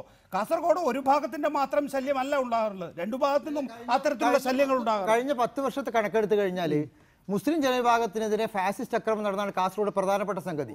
അത് നമ്മൾ കൃത്യമായി പരിശോധിച്ചാൽ നമുക്ക് എൻ്റെ ഡാറ്റാസ് എൻ്റെ കയ്യിലുണ്ട്. മറുഭാഗത്തും ആൾ കൊല്ലപ്പെട്ടിട്ടുണ്ട്. പക്ഷേ കഴിഞ്ഞ 3-4 കൊലപാതകങ്ങൾ ഒരു ഭാഗത്ത് മാത്രമാണ്, തിരിച്ചടി ഉണ്ടായിട്ടില്ല. അതിന് കാരണം മുസ്ലിം സമുദായത്തിലെ നേതാക്കൾ കർശനമായി നിയന്ത്രിക്കുന്നുണ്ട്. അവിടുത്തെ ആൾക്കാർ കൃത്യമായ ഒരു മെസ്സേജ് കൊടുക്കുന്നുണ്ട്. നിങ്ങൾ കൊലപാതകങ്ങളെ കേസിൽ പ്രതികളായാൽ, നിങ്ങൾ അക്രമത്തിൽ പ്രതിയാൽ നിങ്ങളെ സഹായിക്കാൻ ഈ സമുദായമോ സമുദായത്തിൽ ലീഡർഷിപ്പോ ഉണ്ടാവില്ല. കൃത്യമായ മെസ്സേജ് അത്തരം ആൾക്കാർക്ക് നൽകുന്നതുകൊണ്ടാണ് തിരിച്ചടി ഉണ്ടാവാത്തത്. ഒരു മിനിറ്റും കൂടെ, എനിക്ക് കേരളത്തിൽ നടന്ന ഫാസിസ്റ്റ് അക്രമങ്ങൾ 2 എടുത്തു പറയേണ്ടത്. ഒന്ന് കൊടിഞ്ഞി ഫൈസലിന്റെ കൊലപാതകവും, 2 റിയാസ് മൗലവിയുടെ കൊലപാതകവും. ഈ 2 കൊലപാതകങ്ങളിൽ ആരാണ് പ്രതികൾ എന്ന് എല്ലാവർക്കും അറിയാം. RSS ആണ് ഇതിന്റെ പിന്നില്. അവർക്കെതിരെ ചുമത്തണം. മറുപടി എപ്പോ തന്നെ പറഞ്ഞോളൂ അഡ്വക്കേറ്റ് ശ്രീകാന്ത്. 2 രാഷ്ട്രീയ കൊലപാതകങ്ങൾ എന്റെ അറിവ്, കാസർഗോഡ് റിയാസ് മുസ്ലിയാരുടെ കൊലപാതകത്തിന് ശേഷം ആ മൃതദേഹം വഹിച്ചുകൊണ്ടുള്ള ഒരു യാത്ര നടത്താൻ അവിടുത്തെ ചില മുസ്ലിം സംഘടനകൾ തീരുമാനിക്കുകയോ അല്ലെങ്കിൽ അതിൻ്റെ പ്രാഥമിക ഘട്ടം പൂർത്തിയാക്കുകയോ ഒക്കെ ചെയ്തിരുന്നു. പക്ഷേ അത് വേണ്ട, അത് ഉണ്ടാവുകയാണ് എങ്കിൽ വലിയ തോതിലുള്ള സാമുദായിക സംഘർഷം ഉണ്ടാക്കും എന്ന് കണ്ട് അത് ഒഴിവാക്കാനുള്ള ശ്രമമാണ് പിന്നീട് വിജയിച്ചതെന്നാണ് പറയുന്നത്. അതാണ് ഞാൻ നേരത്തെ പറഞ്ഞത്. അഡ്വക്കേറ്റ് ശ്രീകാന്ത് വളരെ വേഗത്തിൽ നേരെ മറിച്ച് RSSകാരൻ കൊല്ലപ്പെട്ടപ്പോ സ്റ്റേറ്റ് യൂത്ത് ഫെസ്റ്റിവലിനും ഡെഡ് ബോഡി കൊണ്ട് പാർട്ടിയ BJP വീടുകളെയും വാഹനങ്ങളെയും തെരഞ്ഞു പിടിച്ച് ആക്രമിച്ചു. അവിടെ SP ഓഫീസ് മണിക്കൂറോളം അവിടുത്തെ MLA NA നെല്ലിക്കുന്നിന്റെ നേതൃത്വത്തിൽ അവിടെ ഉപരോധം നടത്തി. SP-ക്ക് നിന്ന് തിരിയാൻ കഴിയാത്ത വിധത്തിൽ ഉപരോധം നടത്തി. അങ്ങനെ വ്യാപകമായിട്ടുള്ള അക്രമത്തിന് അരങ്ങേറിയവരാണ് മുസ്ലിം ലീഗ്. മുസ്ലിം ലീഗിന്റെ സംസ്ഥാന നേതാക്കന്മാർ പങ്കെടുത്ത സ്വീകരണ വേദിയിൽ വെച്ച് ഇവിടെ 2008 വ്യാപകമായിട്ട് കലാപം അഴിച്ചുവിട്ടു. അത് അന്വേഷിക്കാൻ അന്വേഷണം നടത്തിക്കൊണ്ടിരിക്കുന്ന മധ്യേ അവിടെ ജുഡീഷ്യൽ കമ്മീഷന് അഡ്വക്കേറ്റ് ശ്രീകാന്ത് ഇപ്പോൾ ഇവിടെ ഷുക്കൂർ വക്കീൽ പറയുന്നത് ഈ കഴിഞ്ഞ ശരിയാണ് 2 ഭാഗത്തും സംഭവങ്ങൾ ഉണ്ടായിട്ടുണ്ടാകും, അക്രമ സംഭവങ്ങൾ ഉണ്ടായിട്ടുണ്ടാകും. നിൽക്കോ അഡ്വക്കേറ്റ് ശ്രീകാന്ത്. പക്ഷെ സമീപകാലത്തുണ്ടാകുന്ന സംഭവങ്ങളെല്ലാം ഒരു ഭാഗത്ത് നിന്ന് മുസ്ലിം ന്യൂനപക്ഷത്തിനെതിരായിട്ടുണ്ടാകുന്നതാണ് എന്നാണ് അഡ്വക്കേറ്റ് ശ്രീകാന്ത് 2 രാഷ്ട്രീയ കൊലപാതകങ്ങൾ ചൂണ്ടിക്കാണിച്ച് പറയുന്നത്. ഒന്ന് കൊടിഞ്ഞി ഫൈസലിൻ്റെയും 2 റിയാസ് മുസ്ലിയാരുടേതും. ഈ 2 കൊലപാതകങ്ങളും ഒരു വർഗീയ കലാപം ഉണ്ടാക്കാൻ പര്യാപ്തമായിട്ടുള്ള സംഭവങ്ങളാണ്. അത് സൃഷ്ടിച്ചത് RSS BJP പ്രവർത്തകരാണ്. അപ്പോൾ അതിനെതിരായിട്ടുള്ള യാതൊരു യാതൊരു തിരിച്ചടിയും ഉണ്ടായില്ല എന്ന് മാത്രമല്ല ആ കൊലപാതകം അവിടെ വെച്ച് മൂടാൻ ശ്രമിച്ചത് യഥാർത്ഥത്തിൽ മുസ്ലിം നേതാക്കളാണ്. റിയാസ് മൗലവിയുടെ കൊലപാതകം കഴിഞ്ഞ 90 ദിവസം കഴിയുമ്പോൾ 2 ദിവസം അൽത്താഫിനെ കൊല്ലുന്ന കാസർഗോഡ് ജില്ലയിൽ റിയാസ് മൗലവി വധത്തിന് ശേഷം കുമ്പളയ്ക്കടുത്ത് മണ്ടേക്കാപ്പ് എന്ന് പറയുന്ന സ്ഥലത്ത് രാമകൃഷ്ണമൂല്യനെ കൊന്നു. ആ രാമകൃഷ്ണമൂല്യനെ കൊന്ന പ്രതികളെ രക്ഷിക്കാൻ വേണ്ടിയിട്ട് ഇത് റിയാസ് മൗലവി കൊലപാതകത്തിന് പ്രതികാരമാണെന്ന് പറഞ്ഞുകൊണ്ട് ആ പ്രതികളെ രക്ഷിക്കാൻ വേണ്ടിയിട്ട് കോടിക്കണക്കിന് രൂപ പിരിക്കുന്നുണ്ട്. അതിന് ചില സംഘടനകൾ പ്രോത്സാഹനം നൽകുന്നു.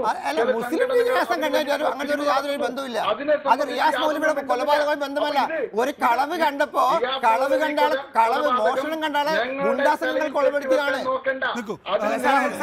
വളരെ ക്രിട്ടിക്കലായ അല്ല ഞാൻ കടുത്ത ഹിന്ദു വിരോധവാദിയാണ്. ഏറ്റവും ഹിന്ദു വേദി പോലെ ഇതൊരു സ്കോർ കാർഡ് വെക്കേണ്ട കാര്യമല്ല. നമ്മൾ മനുഷ്യജീവനെ കുറിച്ചാണ് സംസാരിക്കുന്നത്. പലപ്പോഴും ഇങ്ങനെ ഒരു അവസരം വരുമ്പോ ഒരു കാര്യം ഈ കേസിന്റെ ചില വർഗീയ ലഹള ഉണ്ടാക്കുന്ന വിധത്തിൽ മതസ്ഥാപനത്തിൽ കയറി മതരംഗത്ത് സേവനം ചെയ്യുന്ന ഉസ്താദിനെ കൊലപ്പെടുത്തുന്നു. അതിന്റെ കാരണം പറഞ്ഞു കേട്ടിട്ടുണ്ടോ?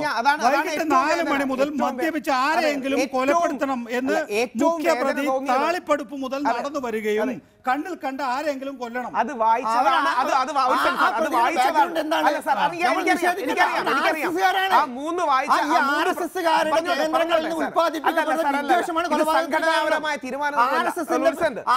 ഈ രാജ്യത്ത് രാഷ്ട്രീയ മുതലെടുപ്പിന് വേണ്ടി അങ്ങ് രാഷ്ട്രീയത്തിന് വേണ്ടി ഉപയോഗിക്കരുത്. ഒരു സെക്കൻഡ്, ഇത് RSSന്റെ സംഘടനാപരമായ തീരുമാനമല്ല. മൊഴി വായിച്ചാൽ ഏറ്റവും പേടി തോന്നുന്നത് മദ്യപിച്ച് ദേഷ്യം വെളിയിൽ വന്നപ്പോൾ ഏതെങ്കിലും ഒരു മുസ്ലിമിനെ കാണണമെന്ന് പറഞ്ഞു പോയി എന്നാണ്.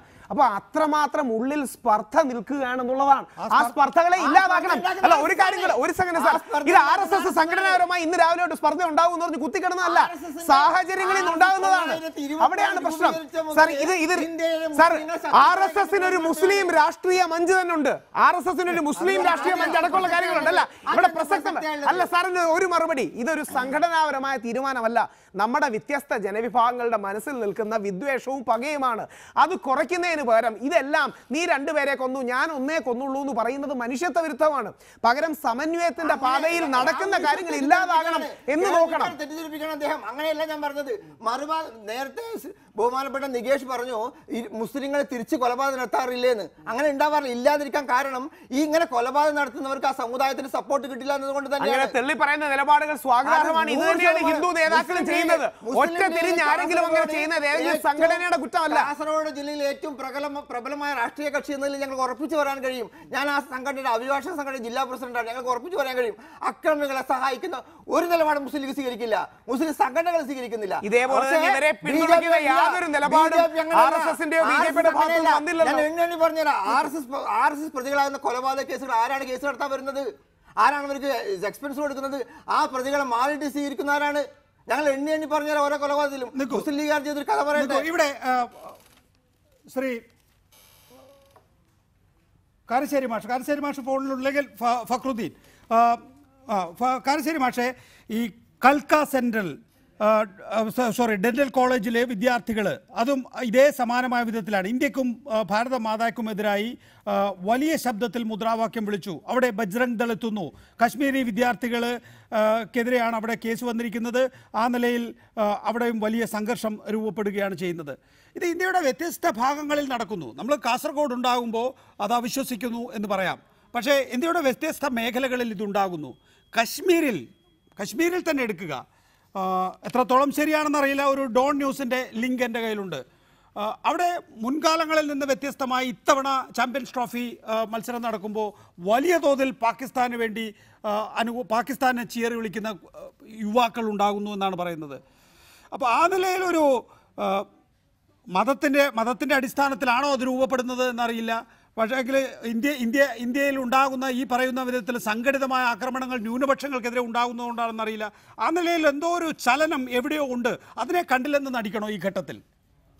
ഇല്ല, ഞാൻ പറയുന്നത് നമുക്ക് രാഷ്ട്രീയത്തെ രാഷ്ട്രീയമായും മതത്തെ മതമായും കളിയെ കളിയായും കലയെ കലയായും കാണാനുള്ള വിവേകം നഷ്ടപ്പെടുന്നു എന്ന് തിരിച്ചറിയാണ് നമ്മൾ വേണ്ടത്. അതായത് ഏതെങ്കിലും ഉദാഹരണം പറഞ്ഞാൽ ഇപ്പൊ കേരളവും ബംഗാളും തമ്മിൽ കളിക്കുന്നു. അപ്പൊ കേരളീയരെല്ലാവരും കേരളത്തെ അനുകൂലിച്ചോളണം, ബംഗാളിലെ ഒരു ടീമിനെയോ ഒരു കളിയെയോ ഒരാൾ അനുമോദിക്കാൻ പാടില്ല എന്ന് പറയുന്നത് കളിയല്ല. അപ്പൊ ഈ തരത്തിൽ ഇതൊക്കെ രാഷ്ട്രീയമാവും, ഇതൊക്കെ മതമാവും, ഇതൊക്കെ മത്സരങ്ങൾ ഒഴിവാക്കാൻ വേണ്ടി, രക്തപ്പുഴ ഒഴിവാക്കാൻ വേണ്ടി. കാരശ്ശേരി പക്ഷേ ഞാൻ ഒന്ന് ഇടപെട്ടോട്ടെ. ശരിയാണ്, ഞാൻ ഒന്ന് ഇടപെടുകയാണ്. ഇപ്പോൾ ഇന്ത്യയും അർജന്റീനയും തമ്മിൽ കളിക്കുകയാണെങ്കിൽ, ഫുട്ബോൾ കളിക്കുകയാണെന്ന് വിചാരിക്കുക, അല്ലെങ്കിൽ ഇന്ത്യയും ബ്രസീലും ഫുട്ബോൾ കളിക്കുകയാണെന്ന് വിചാരിക്കുക. കേരളത്തിലെ പകുതിയിലധികം പേര് ബ്രസീലിനോടൊപ്പമോ അർജന്റീനയോടൊപ്പമോ ആയിരിക്കും. ഈ പൊട്ടന്മാർക്ക് കളിക്കാൻ അറിയില്ല എന്ന് പറഞ്ഞ് നമ്മുടെ ടീമിനെ ഇകഴ്ത്തുമായിരിക്കും. അത് നമ്മളിപ്പോൾ പറയുന്നത് പോലെ ഫുട്ബോൾ മത്സരത്തിൻ്റെ ക്ലാസിക്കൽ ഫുട്ബോൾ ആര് കളിക്കുന്നു, തല്ലിപ്പൊളി ഫുട്ബോൾ ആര് കളിക്കുന്നു എന്നതിൻ്റെ അടിസ്ഥാനത്തിലായിരിക്കും ആ വേർതിരിവുണ്ടാവുക.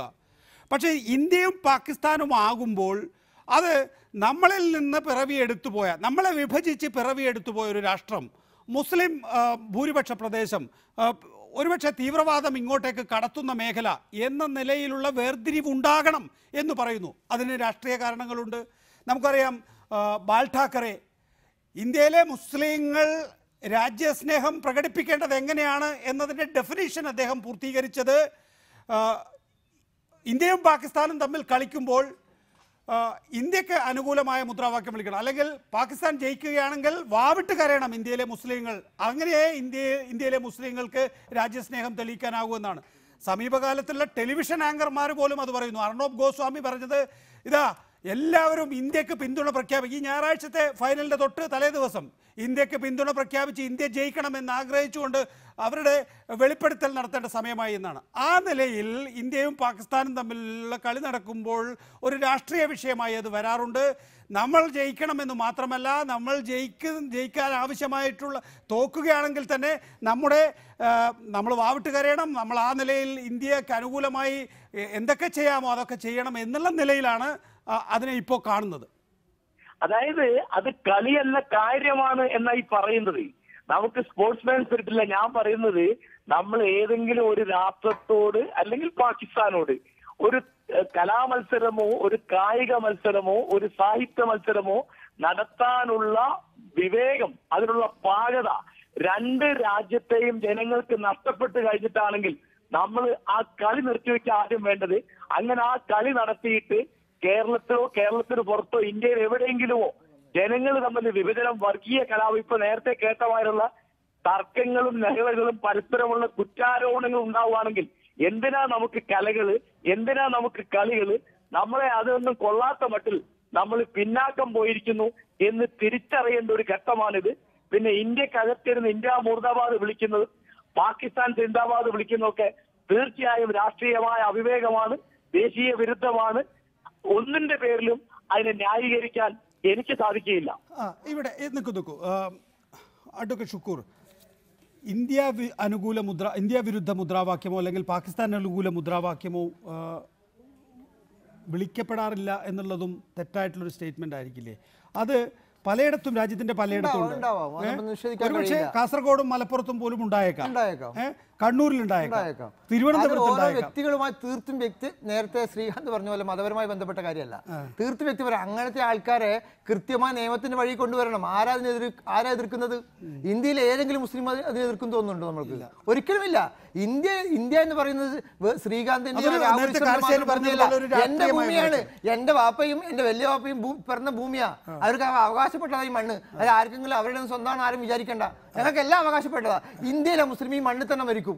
ഒരാൾക്ക് ഞങ്ങൾ നിഷേധിക്കാൻ, അവകാശം നിഷേധിക്കാൻ കഴിയും. ആ അവകാശം ശ്രീകാന്ത് നിഷേധിച്ചു കൊടുക്കാൻ വേണ്ടിയോ, അല്ലെങ്കിൽ ഇവരെ പരമാവധി, ഇവരെ എന്ന് പറയുമ്പോൾ ഇന്ത്യയിലെ മുസ്ലിങ്ങളെ പരമാവധി ഒറ്റപ്പെടുത്തുന്നതിന് വേണ്ടിയുള്ള ശ്രമത്തിന്റെ തുടക്കം അത് കുറിക്കാൻ വേണ്ടി എന്നുള്ളത്. ഇപ്പോൾ നമ്മുടെ രാഷ്ട്രപതി സ്ഥാനാർത്ഥി കോവിന്ദ് BJP വക്താവായിരിക്കുന്ന ഘട്ടത്തിൽ പറഞ്ഞത്, മുസ്ലിങ്ങളും ക്രിസ്ത്യാനികളും ഒരു സംവരണവുമായി ബന്ധപ്പെട്ട വിഷയത്തിലാണ് പറഞ്ഞത്, വിദേശ മതമാണ് എന്നാണ് പറഞ്ഞത്. അതായത് അവർ വിദേശികളാണ് എന്നാണ്. അപ്പോൾ ആ നിലയിൽ ഒരു വിദേശികളായി ചിത്രീകരിക്കുന്നതിന് വേണ്ടിയുള്ള ശ്രമം അത് എവിടെയൊക്കെയോ രൂപപ്പെടുന്നുണ്ട്. അവരെ ഒറ്റപ്പെടുത്തണം, അവരെ മെയിൻ സ്ട്രീമിൽ നിന്ന് ഒഴിവാക്കണം. മെയിൻ സ്ട്രീമിൽ നിന്ന് ഒഴിവാക്കിയാൽ മാത്രമേ ഈ പറയുന്ന വലിയ ധ്രുവീകരണത്തിന് സാധ്യത കാണുകയുള്ളൂ. അങ്ങനെ മെയിൻ സ്ട്രീമിൽ ഒഴിവാക്കുന്നു എന്നുള്ള ഒരു ചിന്ത രൂപപ്പെടുത്തിയാൽ മാത്രമേ ഈ ധ്രുവീകരണം സാധ്യമാകൂ. അതിന് കാസർഗോഡ് ശ്രമമുണ്ടോ?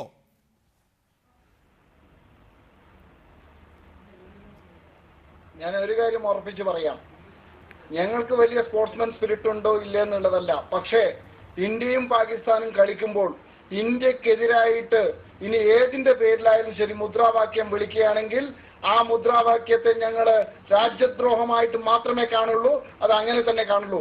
അതിനെ അനുകൂലിക്കാൻ മതത്തെ മറയാക്കിക്കൊണ്ട് പിടിച്ചുകൊണ്ട് ആ ഇത്തരം രാജ്യദ്രോഹികളെ പിന്തുണയ്ക്കുന്ന പ്രോത്സാഹിക്കുന്ന സമീപനം അവസാനിപ്പിക്കേണ്ടതായിട്ടുണ്ട്. ഇന്ത്യ എന്റേത് മാത്രമല്ല, ഇവിടത്തെ എല്ലാവരുടെയാണ്. ഞങ്ങൾ ആരും നിഷേധിക്കുന്നില്ല. ഇതിലെ ഭരണഘടന വിഭാവനം ചെയ്യുന്ന എല്ലാ അവകാശങ്ങളും ഭാരതത്തിൽ ജനിച്ചിട്ടുള്ള ഓരോ പൗരനുണ്ട്. അതുകൊണ്ട് ഇവിടെ ജനിച്ച് ഇവിടത്തെ ചോറുണ്ട്. അപ്പുറത്ത് പാകിസ്ഥാനോട് കൂറ് കാണിക്കുന്നവരെ ഞങ്ങൾ രാജ്യദ്രോഹികളായിട്ട് മാത്രമേ കാണുന്നുള്ളൂ. അങ്ങനെ മാത്രമേ ഞങ്ങൾ പറയുന്നുള്ളൂ. അതുകൊണ്ട് അത് കളിയിലായെങ്കിൽ ശരി, പാകിസ്ഥാനോട് തോൽക്കാൻ ഞങ്ങൾക്ക് ഒട്ടും മനസ്സില്ല. ഈ രാജ്യസ്നേഹം എല്ലാം തന്നെ രാഹുൽ ഈശ്വർ നമുക്ക് അതിനൊരു വിശാലാർത്ഥത്തിൽ കാണണം. ഈ രാജ്യസ്നേഹമോ അല്ലെങ്കിൽ ചിലരെ രാജ്യദ്രോഹികളാക്കാനുള്ള ശ്രമം തെരഞ്ഞെടുപ്പ് വിജയത്തിന് വേണ്ടി മാത്രമാണ്. അല്ല സർ, ഞാൻ BJPക്ക് വേണ്ടി മത്സരിച്ച സാധ്വി പ്രാച്ചിക്കെതിരെ കേസ് കൊടുത്തൊരു വ്യക്തിയാണ്. അഡ്വക്കേറ്റ് ഷുക്കൂർ പറഞ്ഞു 100% യോജിക്കുന്ന കാര്യമാണ്. ഇത് നമ്മുടെ രാജ്യമാണ്. ഇന്ത്യയിലെ ഏറ്റവും വലിയ പട്ടാളക്കാരിലൊന്ന് പരംവീർ ചക്ര അബ്ദുൾ ഹമീദാണ്. ഏറ്റവും വലിയ പ്രസിഡന്റിൽ ഒരാൾ ഒരു ഇമാമിന്റെ മകനായ അബ്ദുൽ കലാമാണ്. ഞങ്ങളുടെ ഭാഗത്തും കുറച്ച് തീവ്ര സ്വരക്കാരുണ്ട്. ഞാൻ ചിലപ്പം പോകുമ്പോൾ ഈ ഹിന്ദു വലതുപക്ഷത്തിന്റെ പരിപാടിക്ക് പോകുമ്പോൾ ഈ ഭാരത് മാതാ കി ജയ് വിളിക്കുമ്പോൾ പറയും, ഈ വിളി കേൾക്കുമ്പോൾ ബാക്കി ആർക്കും എതിരായിട്ടല്ല നമ്മൾ വിളിക്കുന്നത്, നമുക്ക് എല്ലാവർക്കും കൂടെ വേണ്ടിയിട്ടാണ്. തീവ്ര സ്വരക്കാരില്ല എന്നല്ല കണ്ടൻഷൻ. അങ്ങ് പറഞ്ഞ വേറൊരു കാര്യം, അത് തെറ്റിദ്ധാരണ ഉണ്ടാക്കുന്നതാണ്. ശ്രീ കോവിന്ദിന്റെ പ്രസ്താവന രംഗനാഥ മിശ്ര കമ്മീഷനോട് ബന്ധപ്പെട്ട് ക്രിസ്ത്യൻ മുസ്ലിം വിഭാഗങ്ങൾ R alien to this thing എന്ന് പറഞ്ഞാൽ ആ സംവരണ കാര്യത്തിൽ ജാതീയത അവർക്കില്ലാത്തത് കൊണ്ട് അവരെ ഇതിൽ ഇൻക്ലൂഡ് ചെയ്യുന്നതിൽ കാര്യമില്ല എന്നുള്ളതാണ്. അത് മനഃപൂർവ്വം വിശദീകരണം ഉണ്ടായിരുന്നു. എങ്ങനെയാണത് ഈ പറയുന്ന വിഭാഗങ്ങൾക്ക്, അതായത് ദളിത് ക്രിസ്ത്യൻ വിഭാഗങ്ങൾക്ക്, ദളിത് മുസ്ലിം വിഭാഗങ്ങൾക്ക് ഈ നിലയിൽ സംവരണം നൽകുകയാണ് എങ്കിൽ വലിയ തോതിൽ ഹിന്ദുക്കളിൽ നിന്ന് ഒഴിഞ്ഞു പോക്കുണ്ടാകും. അല്ല, ഇത് ഈ നിലപാട് മറച്ചു നോക്കുന്നില്ല. ഈ നിലപാട് തുറന്നെടുക്കുകയാണ്. അതായത് ഇന്ത്യ മഹാരാജ്യം ഹൈന്ദവ ജനതയിലെ ഞങ്ങളടക്കമുള്ള ഞങ്ങളുടെ പൂർവികരുടെ തെറ്റുകൊണ്ട് പിന്നോട്ട് പോയ ജനതയെ മുമ്പോട്ട് കൊണ്ടുവരാൻ വേണ്ടി ഉണ്ടാക്കിയ മെക്കാനിസമാണ് സംവരണം. അതിനിടയിൽ കൂടെ ബാക്കി ദളിതന്മാർക്ക് കൊടുത്താൽ ഹിന്ദു ദളിതർക്ക് നഷ്ടപ്പെടുകയും കൺവേർഷൻ അടക്കമുള്ള കാര്യങ്ങൾക്ക് കൂടുതൽ ഫെസിലിറ്റേറ്റ് ചെയ്യുകയും ചെയ്യും. ശ്രീ കോവിന്ദ് എന്ന് പറയുന്ന ഏറ്റവും പ്രമുഖനായ ഇന്ത്യയുടെ പ്രസിഡന്റ് ആകാൻ പോകുന്ന ഒരു ദളിത് വാരിയർ ഈ വിഷയം ചൂണ്ടിക്കാട്ടുകയാണ്. നമ്മുടെ KPMS ചൂണ്ടിക്കാട്ടിയിട്ടുണ്ട്. പക്ഷേ ഏലിയൻ എന്ന വാക്കിനെ തെറ്റിദ്ധരിപ്പിക്കുകയാണ്. ശ്രീ ഫക്രുദ്ദീൻ, ഈ നിലയിൽ തീവ്ര ദേശീയത അത് ഇന്ത്യയിലെ വ്യത്യസ്ത മേഖലകളിൽ വിജയിച്ച തന്ത്രമാണ്. അത് കേരളത്തിലും ഒരു പരീക്ഷണാടിസ്ഥാനത്തിൽ കൊണ്ടുവരാനുള്ള ശ്രമം സ്വാഭാവികമായും ദേശീയ തലത്തിൽ പരീക്ഷിച്ച് വിജയിച്ചവർക്കുണ്ടാകും എന്നുള്ളതാണ്. അത് കേരളത്തിൽ എത്ര കണ്ട് വിജയ സാധ്യതയുള്ളതാണ്. അതാണ് ഇതിന്റെ രസം. അത് ഞാൻ അടുത്ത എന്റെ വലതുപക്ഷക്കാരായാലും BJPക്കാരായ സുഹൃത്തുക്കളായിട്ട് ഞാൻ ഈ വിഷയം ചർച്ച ചെയ്തിട്ടുണ്ട്. കേരളം ഒരു ബൗദ്ധികമായി യൂറോപ്പിന്റെ ഒക്കെ നിലവാരത്തിലുള്ള ഒരു ആധുനിക മനസ്സുള്ള ഒരു പ്രദേശമാണ്. ഇപ്പം നമ്മളിപ്പോൾ ക്രിക്കറ്റ് കളി കാണുമ്പോൾ തന്നെ ഇന്ത്യയും ഓസ്ട്രേലിയയും കളിക്കുന്ന സമയത്താണെങ്കിൽ ഓസ്ട്രേലിയയിൽ ഷെയ്മോണൊക്കെ ആരാധിക്കുന്ന അല്ലെങ്കിൽ ഗില്ലസ്മിനൊക്കെ ആരാധിക്കുന്ന ഒരുപാട് ആളുകൾ ഓസ്ട്രേലിയ ജയിക്കുമ്പോൾ സന്തോഷിക്കുന്ന ആളുകളെ കണ്ടില്ല. പക്ഷെ ഇവരൊക്കെ പാകിസ്ഥാനിൽ ആരും വരുമ്പോൾ പാകിസ്ഥാനായിട്ടാണ് കളി എങ്കിൽ ഇന്ത്യയുടെ സൈഡിൽ നിൽക്കുള്ളൂ. അതൊരു പക്ഷെ നമുക്ക് ഇന്ത്യയിൽ മാത്രം കേരളത്തിൽ മാത്രം കാണാൻ പറ്റുന്ന ഒരു പ്രത്യേകതയാണ്. അതുപോലെ തന്നെ ഈ ബീഫ് എന്ന് പറയുമ്പോൾ കേരളത്തിൽ രാഹുൽ ഈശ്വറിനെ പോലുള്ള കുറച്ച് ബ്രാഹ്മണസും ക്ഷത്രിയാസും നായർ കഴിച്ച് ബാക്കി എല്ലാം ഈ സാധനം കഴിക്കും. അതുകൊണ്ട് തന്നെ ഈ കാര്യം കേരളത്തിൽ ഇത് ഇവിടെ ഇല്ലോജിക്കലാണ്. അതുകൊണ്ട് കേരളം വളർത്തിക്കൊണ്ടുവന്ന നവോത്ഥാന പ്രസ്ഥാനങ്ങളിലൂടെ, ഇടതുപക്ഷ പ്രസ്ഥാനങ്ങളിലൂടെ, കോൺഗ്രസിലൂടെ, മുസ്ലിംസിന്റെ മുസ്ലിം ലീഗിലൂടെ, കേരള കോൺഗ്രസിലൂടെ എല്ലാം വളർത്തിക്കൊണ്ടുവന്ന ഒരു ശാസ്ത്രീയമായ ആധുനിക ബോധമുണ്ട്. ഈ ആധുനിക ബോധത്തെ മറികടക്കാൻ BJPയുടെ നിലവിലുള്ള ഉത്തരേന്ത്യൻ രീതിയിൽ ഇടപെടലോട് പറ്റില്ല. അത് ബുദ്ധിമുട്ടാണ്. എന്നാൽ അതേപോലെ തന്നെ മൈനോറിറ്റി കമ്മ്യൂണിറ്റിയുടെ ഭാഗത്ത് നിന്ന് വരുന്ന ഇതുപോലുള്ള വിഭിന്നങ്ങൾ നേരത്തെ അദ്ദേഹം പറഞ്ഞു കേട്ടു, ഈ പറഞ്ഞ കാസർഗോഡ് IS ചേർന്ന ആളുകളെ ഞങ്ങൾ ബഹിഷ്കരിച്ചു. അതുകൊണ്ട് കാര്യമില്ല. Muslim community pro ആക്റ്റീവാണ്. നിങ്ങൾ റിയാക്റ്റീവായിട്ട് കാര്യമില്ല.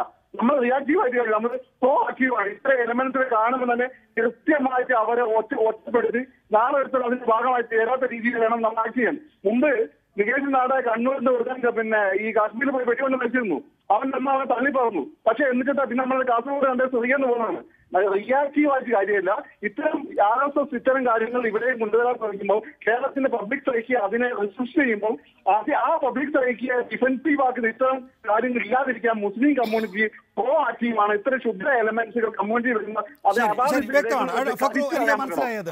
ഇവിടെ BJP ശക്തമായിട്ടുള്ള മത്സരം ലോക്സഭാ തെരഞ്ഞെടുപ്പ് കാഴ്ചവെക്കാൻ ഇടയുള്ള മണ്ഡലങ്ങളിൽ ഒന്ന് പ്രധാനമായും കാസർഗോഡായിരിക്കും. അപ്പോഴാണ് ഈ പരീക്ഷണശാല. അതെ, പരീക്ഷണശാലയാണ് തീർച്ചയായും. പക്ഷേ ഇന്ത്യയിലെ കേരളത്തിലെ മഹാഭൂരിപക്ഷം ഹൈന്ദവ മതവിശ്വാസികൾ BJPയുടെ കെണിയിൽ വീഴില്ല. കൃത്യമായി അവർക്കറിയാം BJPയുടെ അജണ്ട എന്താണ്. അവരുടെ സവർണ ബ്രാഹ്മണ ഫാഷിസം നടപ്പാക്കാനുള്ള ഒരു പരീക്ഷണശാലയെ കേരളത്തിൽ രൂപപ്പെടുത്താൻ കഴിയില്ല എന്ന് കേരളത്തിലെ മഹാഭൂരിപക്ഷം ഹൈന്ദവ സഹോദരങ്ങൾ. സമയക്കുറവുണ്ട്.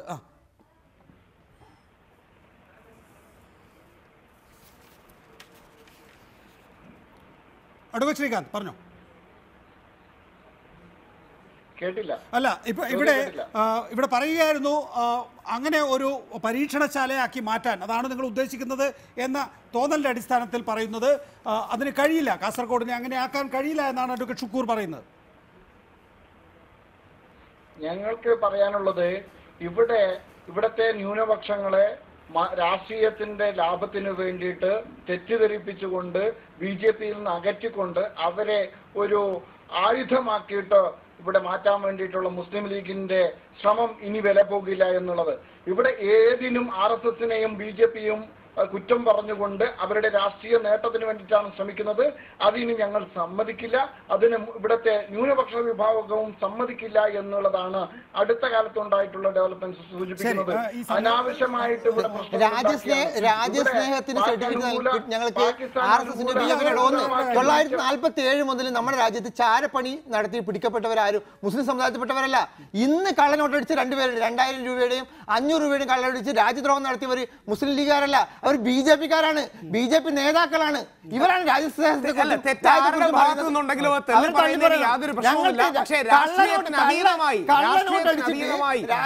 സമ്പദ് വ്യവസ്ഥ തകർക്കുന്നവർ BJP നേതാക്കളാണ്. അവരെ തീർച്ചയായും അറസ്റ്റ് ചെയ്യണം. ഏറ്റവും രാജേഷ് ഷെട്ടി, ഒപ്പം തന്നെ അഡ്വക്കേറ്റ് ഷുക്കൂർ, കാരശ്ശേരി മാഷ്, ഫക്രുദ്ദീൻ, വളരെ നന്ദി ഈ ചർച്ചയിൽ പങ്കെടുത്ത. ന്യൂസ് നൈറ്റ് ഇവിടെ അവസാനിക്കുന്നു. നാളെ വീണ്ടും കാണുന്നവരെ നമസ്കാരം.